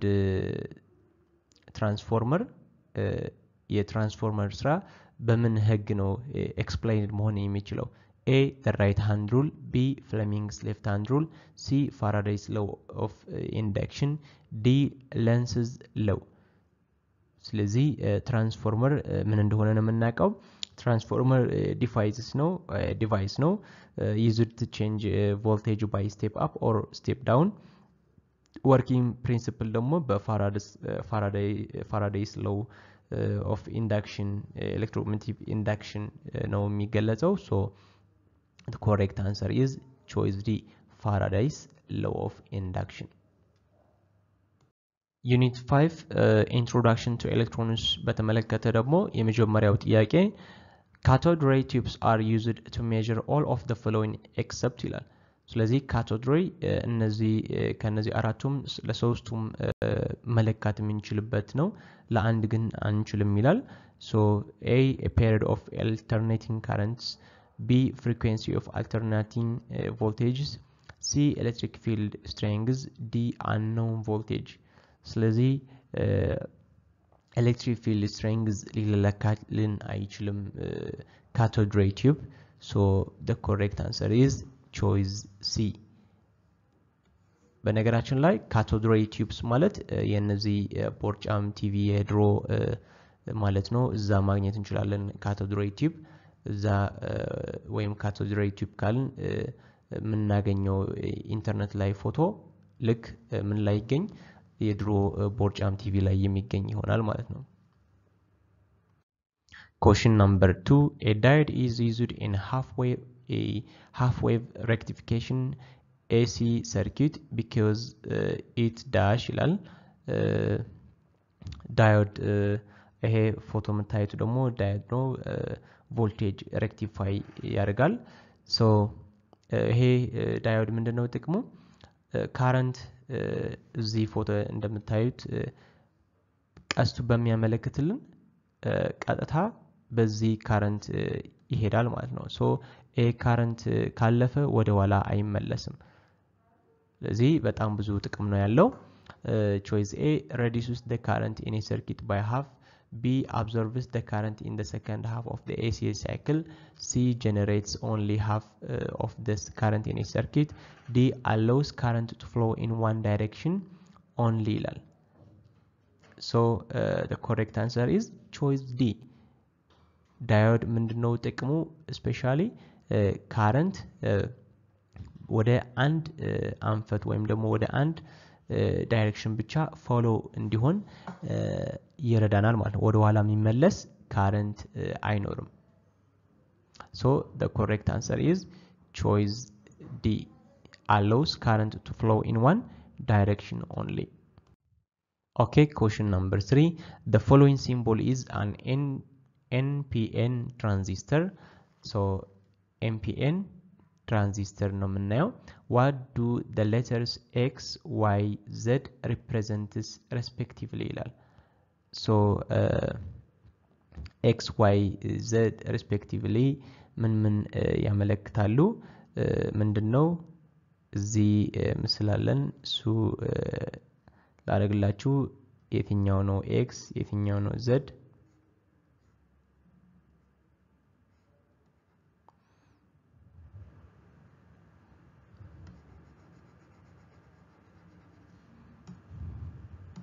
እዚህ እንደምታዩት ቀስቱ እዚህ ጋር ነው የሚገኘው። ሶ ቀስቱ የሚገኝበት ምን ይባላል ብለን መልሳለን ማለት ነው። ሶ ኤክስ ይሄ ነው እዚህ ጋር ነው ያለው፣ ዜድ እዚህ ነው ያለው፣ ዋይም እዚህ ነው። ስለዚህ እነዚህ ሶስቱም ተርሚናል ምን ተብለው ይጠራሉ? the correct answer is እዚህ እንደምታዩት ማለት ነው ቀስቱ ወደ ኢሚተር ከመጣ ምን እንለዋለን? NPN እንለዋለን ማለት ነው። ሶ ዋይ ምን ይሆናል? ኢሚተር ይሆናል። ዋይ ኢሚተር ይሆናል። ዋይ እዚህ ነው ያለው በእኛ ጥያቄ መሰረት። ዜድ ኮሌክተር ይሆናል። ቤዝ ደግሞ የትኛው ነው? ኤክስ። ቀስቱ ተቃራኒ ቢሆን ኖሮ ደግሞ ወደ ቤዝ የሚያመለክትልን ከሆነ PNP ትራንዚስተር እንለዋለን ማለት ነው። ስለዚህ የተጠየቀው ጥያቄ NPN ትራንዚስተር ነው። NPN ትራንዚስተር ደግሞ XYZ ምን ይሆናሉ? X ቤዝ፣ Z ኮሌክተር፣ Y ኢሚተር ነው። ሶ ሬስፔክቲቭሊ ስለተጠየቅን መጀመሪያ የX ስም ማን ነው? ቤዝ፣ ከዛ Y ኢሚተር፣ Z ኮሌክተር። ስለዚህ ቤዝ ኢሚተር ኮሌክተር ብለን ማውጣት ነው ያለብን። ሶ ትክክለኛው መልስ ቾይስ ቢ ነው። ቤዝ ኢሚተር ኮሌክተር። ለምን? ኤክስ ዋይ ዜድ ምንድነው ስማቸው ስለተባልን ማለት ነው። Okay, unit 6 electromagnetic waves and geometrical optics የሚል ርዕስ ደግሞ የመጀመሪያው ጥያቄ an electromagnetic wave can be produced by ይላል። electromagnetic wave በምን ፕሮዲስ ማድረግ እንችላለን ወይም ማመንጨት እንችላለን? steady current, electrostatic fields, any moving charge, any accelerating charge። ስለዚህ በየትኛው ከነዚህ አራቱም በየትኛው ፕሮዲስ ማድረግ እንችላለን? electromagnetic wave, any accelerating charge and accelerated የሚያደርግ ቻርጅ ካለን ያን ቻርጅ accelerate ምን ማለት ነው? ከአንድ ቦታ ወደ ሌላ ቦታ ቻርጅ ያለው ነገር accelerate ካረገ ምን ፕሮዲስ ማድረግ እንችላለን? electromagnetic wave. Okay, question number 2. To test the law of reflection, a physics student sends a beam of light onto a plane mirror. He then measures the angle of incidence as shown in the figure below. ስለዚህ እዚህ ግድግዳ ላይ እንደምታዩት ምንድነው የምናያለ ነው? ሚረር። ስለዚህ እዚህ ሚረር ላይ a beam of light ማለት የሆነ ባትሪም ሊሆን ይችላል ያበራው ሪፍሌክት አድርጎ ሲሄድ ወይም ሲመለስ ምን ለመለካት ቴስት ለማድረግ ነው? ሪፍሌክሽን ቴስት ለማድረግ ነው ማለት ነው። ሶ ጥያቄ ምንድነው? which of the following possible indicates the result of his measurement? ስለዚህ ሜዠርመንቱ ፖሲብል መሆን የሚችለው ምንድነው? ከዚህ ሚረር ሪፍሌክሽን ያለው የላይት ሪፍሌክሽን ማለት ነው። ሶ የዚህ የላይት ሪፍሌክሽን ምንድነው? ከሎው ኦፍ ሪፍሌክሽን ስቴት የሚያደርግልን አንግል ኦፍ ኢንሲደንት እና አንግል ኦፍ ሪፍሌክሽን እኩል መሆን አለባቸው። ሶ ምንድነው እኩል መሆን አለባቸው ከሆነ choice B is the correct answer ማለት ነው። angle of incident እና angle of reflection ይሄ ምስል ከምን ነው የምናየው ያለ ነው? ከላይ ነው የምናየው ያለ ነው። ከላይ እንደዚህ ከጎን ሆኖ እዚህ ምንድነው ያበራ? አንድ ማብራት ነው ያበራ ወይም ደግሞ ባትሪ ነው ያበራ። ሶ ያም ባትሪ አንድ ላይን የተጠቀምንበት ምክንያት ለምንድነው? ግልጽ እንዲሆንልን ስለ የመብራቱ ቢም ሪፍሌክሽን ማለት ነው። ከዛ እዚህ ላይ ካረፈ እንደገና እዚህ በጣም ብዙ ቢም ኦፍ ላይት ሪፍሌክት ያደርጋል። ስለዚህ አንድ መስመር ብቻ መስመር አንድ ላይን የተጠቀምንበት ምክንያት ለምንድነው? ሐሳቡ ለመረዳትና አንግል ኦፍ ኢንሲደንት እና አንግል ኦፍ ሪፍሌክሽን እኩል እንደሆነ ለማሳየት ማለት ነው። ለምንድነው ይሄ አሁን የዚህ ሚረር ወይም ደግሞ መስተዋቱ ስሙዝ የሆነ ባውንደሪ ስላለው ስሙዝ ወይም ደግሞ ልሙጥ የሆነ ስለሆነ ማለት ነው። ወጣ ገባ ያለው ነገር ካለው ግን ይሄን ነገር happen ላይሆን ወይም ደግሞ possible ላይሆን ይችላል። ለምንድነው? እሱ ሌላ ርዕስ ስለሆነ ማለት ነው። law of reflection ምን ላይ ነው stated መሆን የሚችለው? for regular reflection on smooth boundary ብቻ ምን ላይ ተባብለናል? for regular reflection on smooth boundary.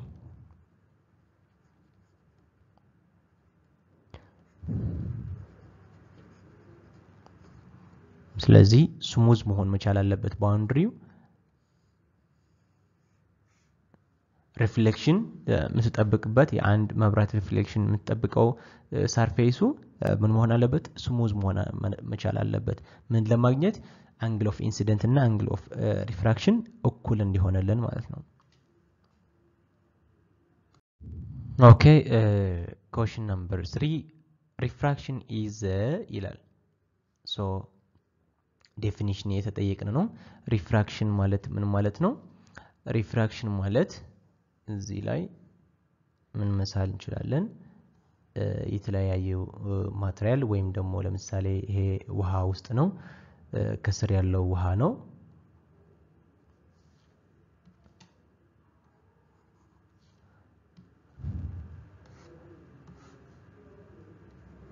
ከስር ውሃ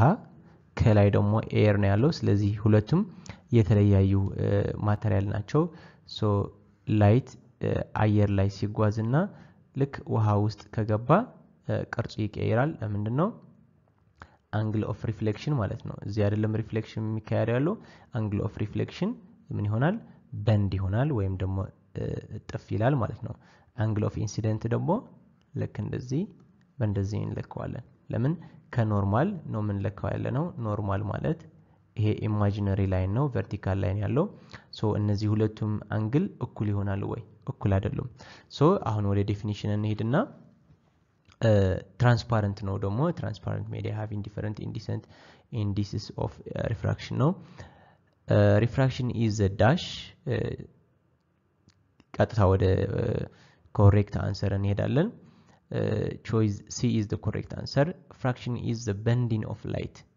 የምን መታጠፍ የብርሃን መታጠፍ as it crosses the boundary between two transparent media ምን ማለት ነው ውሃ transparent ነው ለምን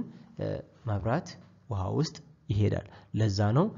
ውሃ ውስጥ ያለው የገባ ነገር በአይናችን ማየት ምንችል ማለት ነው ለምን ውሃ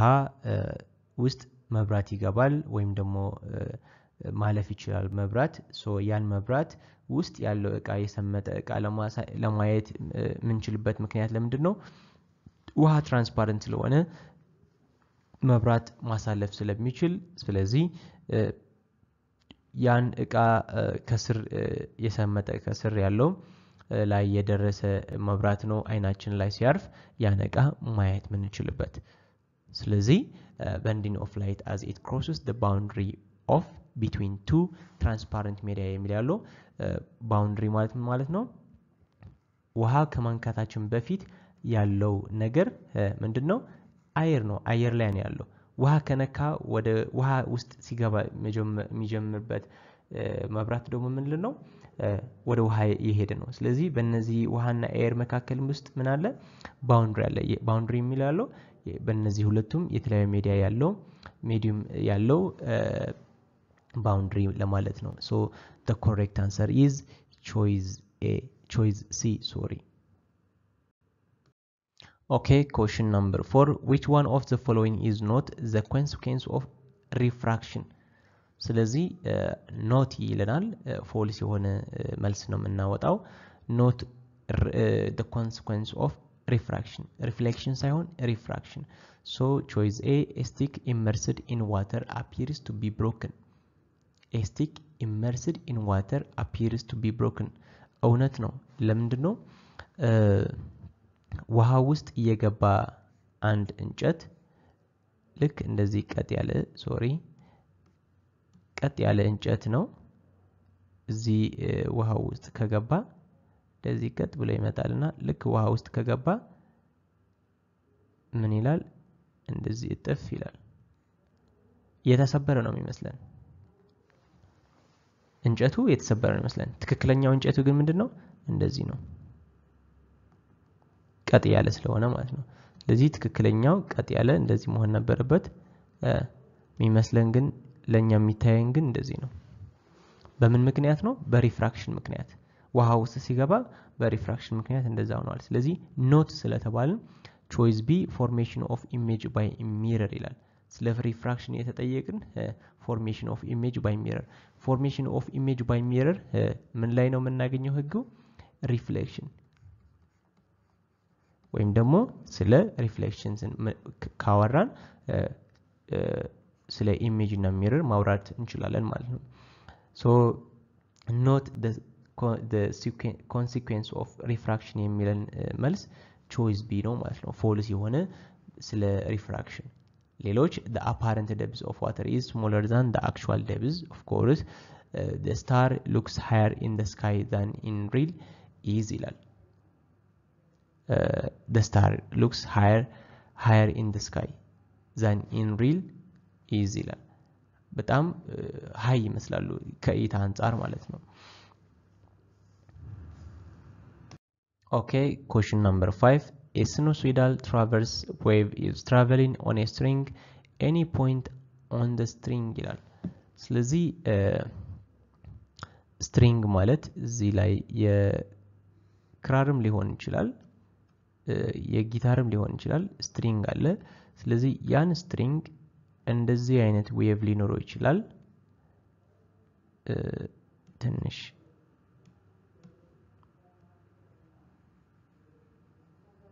ልክ አንድ string ከነካ ነው ወደዚህ ዌቭ የመፍጠር ባህሪ ያለው ዌቭ ካልፈጠረ ደግሞ ድምጽ ሊያወጣ አይችልም ለዛ ነው አንድ ጊታር የሚሰራው ማለት ነው ስለዚህ እዚህ ያለው ፓርቲክል ያን string ሲንቀሳቀስ የሚሄድ ይመስለናል ነገር ግን አንዴ ወደ ታች አንዴ ወደ ላይ ካልሆነ በስተቀር ከዚህ ቦታ የትም አልሄድም ወደ ግራ አይሄድም ወደ ቀኝ አይሄድም ስለዚህ እንዳሉ እዚህ የሚገኙ ፓርቲክሎች ምን ይላሉ up and down ስለዚህ up and down በሚሆኑበት ጊዜ ከዌቭ ምን ያደረጉ ነው ማለት ነው traveling on a string any point on a string oscillates with the same frequency as the wave ስለዚህ የዚህ wave frequency at the same time up and down ይላሉ ማለት ነው ወይም ደግሞ same frequency ይኖራቸዋል ማለት ነው ስለዚህ oscillates with the same frequency as the wave choice D is the correct answer ስለዚህ any point on the string ማለት any point እዚህ ጋር ምልክት ያደረኩት ማለት ነው point 1 or point 2 ምን ይሆናሉ oscillates ይንቀሳቀሳሉ ወደ ላይ ነው ወደ ታች ይላሉ with the same frequency as the wave የዌቭ ለምን እነሱ ስለተንቀሳቀሱ ናቸው ዌቭ የሚፈጠር ያለው ማለት ነው so frequency አላቸው ምን አይነት frequency same frequency as the wave ማለት ነው ምን ሰማው ድምጽ frequency አንድ አይነት እንቅስቃሴ frequency አላቸው ራሳቸው ስለሚያመነጩት ማለት ነው ኦኬ ተማሪዎች የመጨረሻ ጥያቄ ነው በዩኒት 6 እና በዚህ 2010 ግሬድ 10 በተመለከተ የነበረ ጥያቄ ማለት ነው question number 6 the frequency of a wave is the ይላል the frequency of a wave is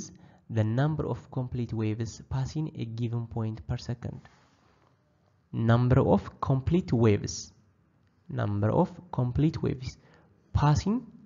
a given point land given point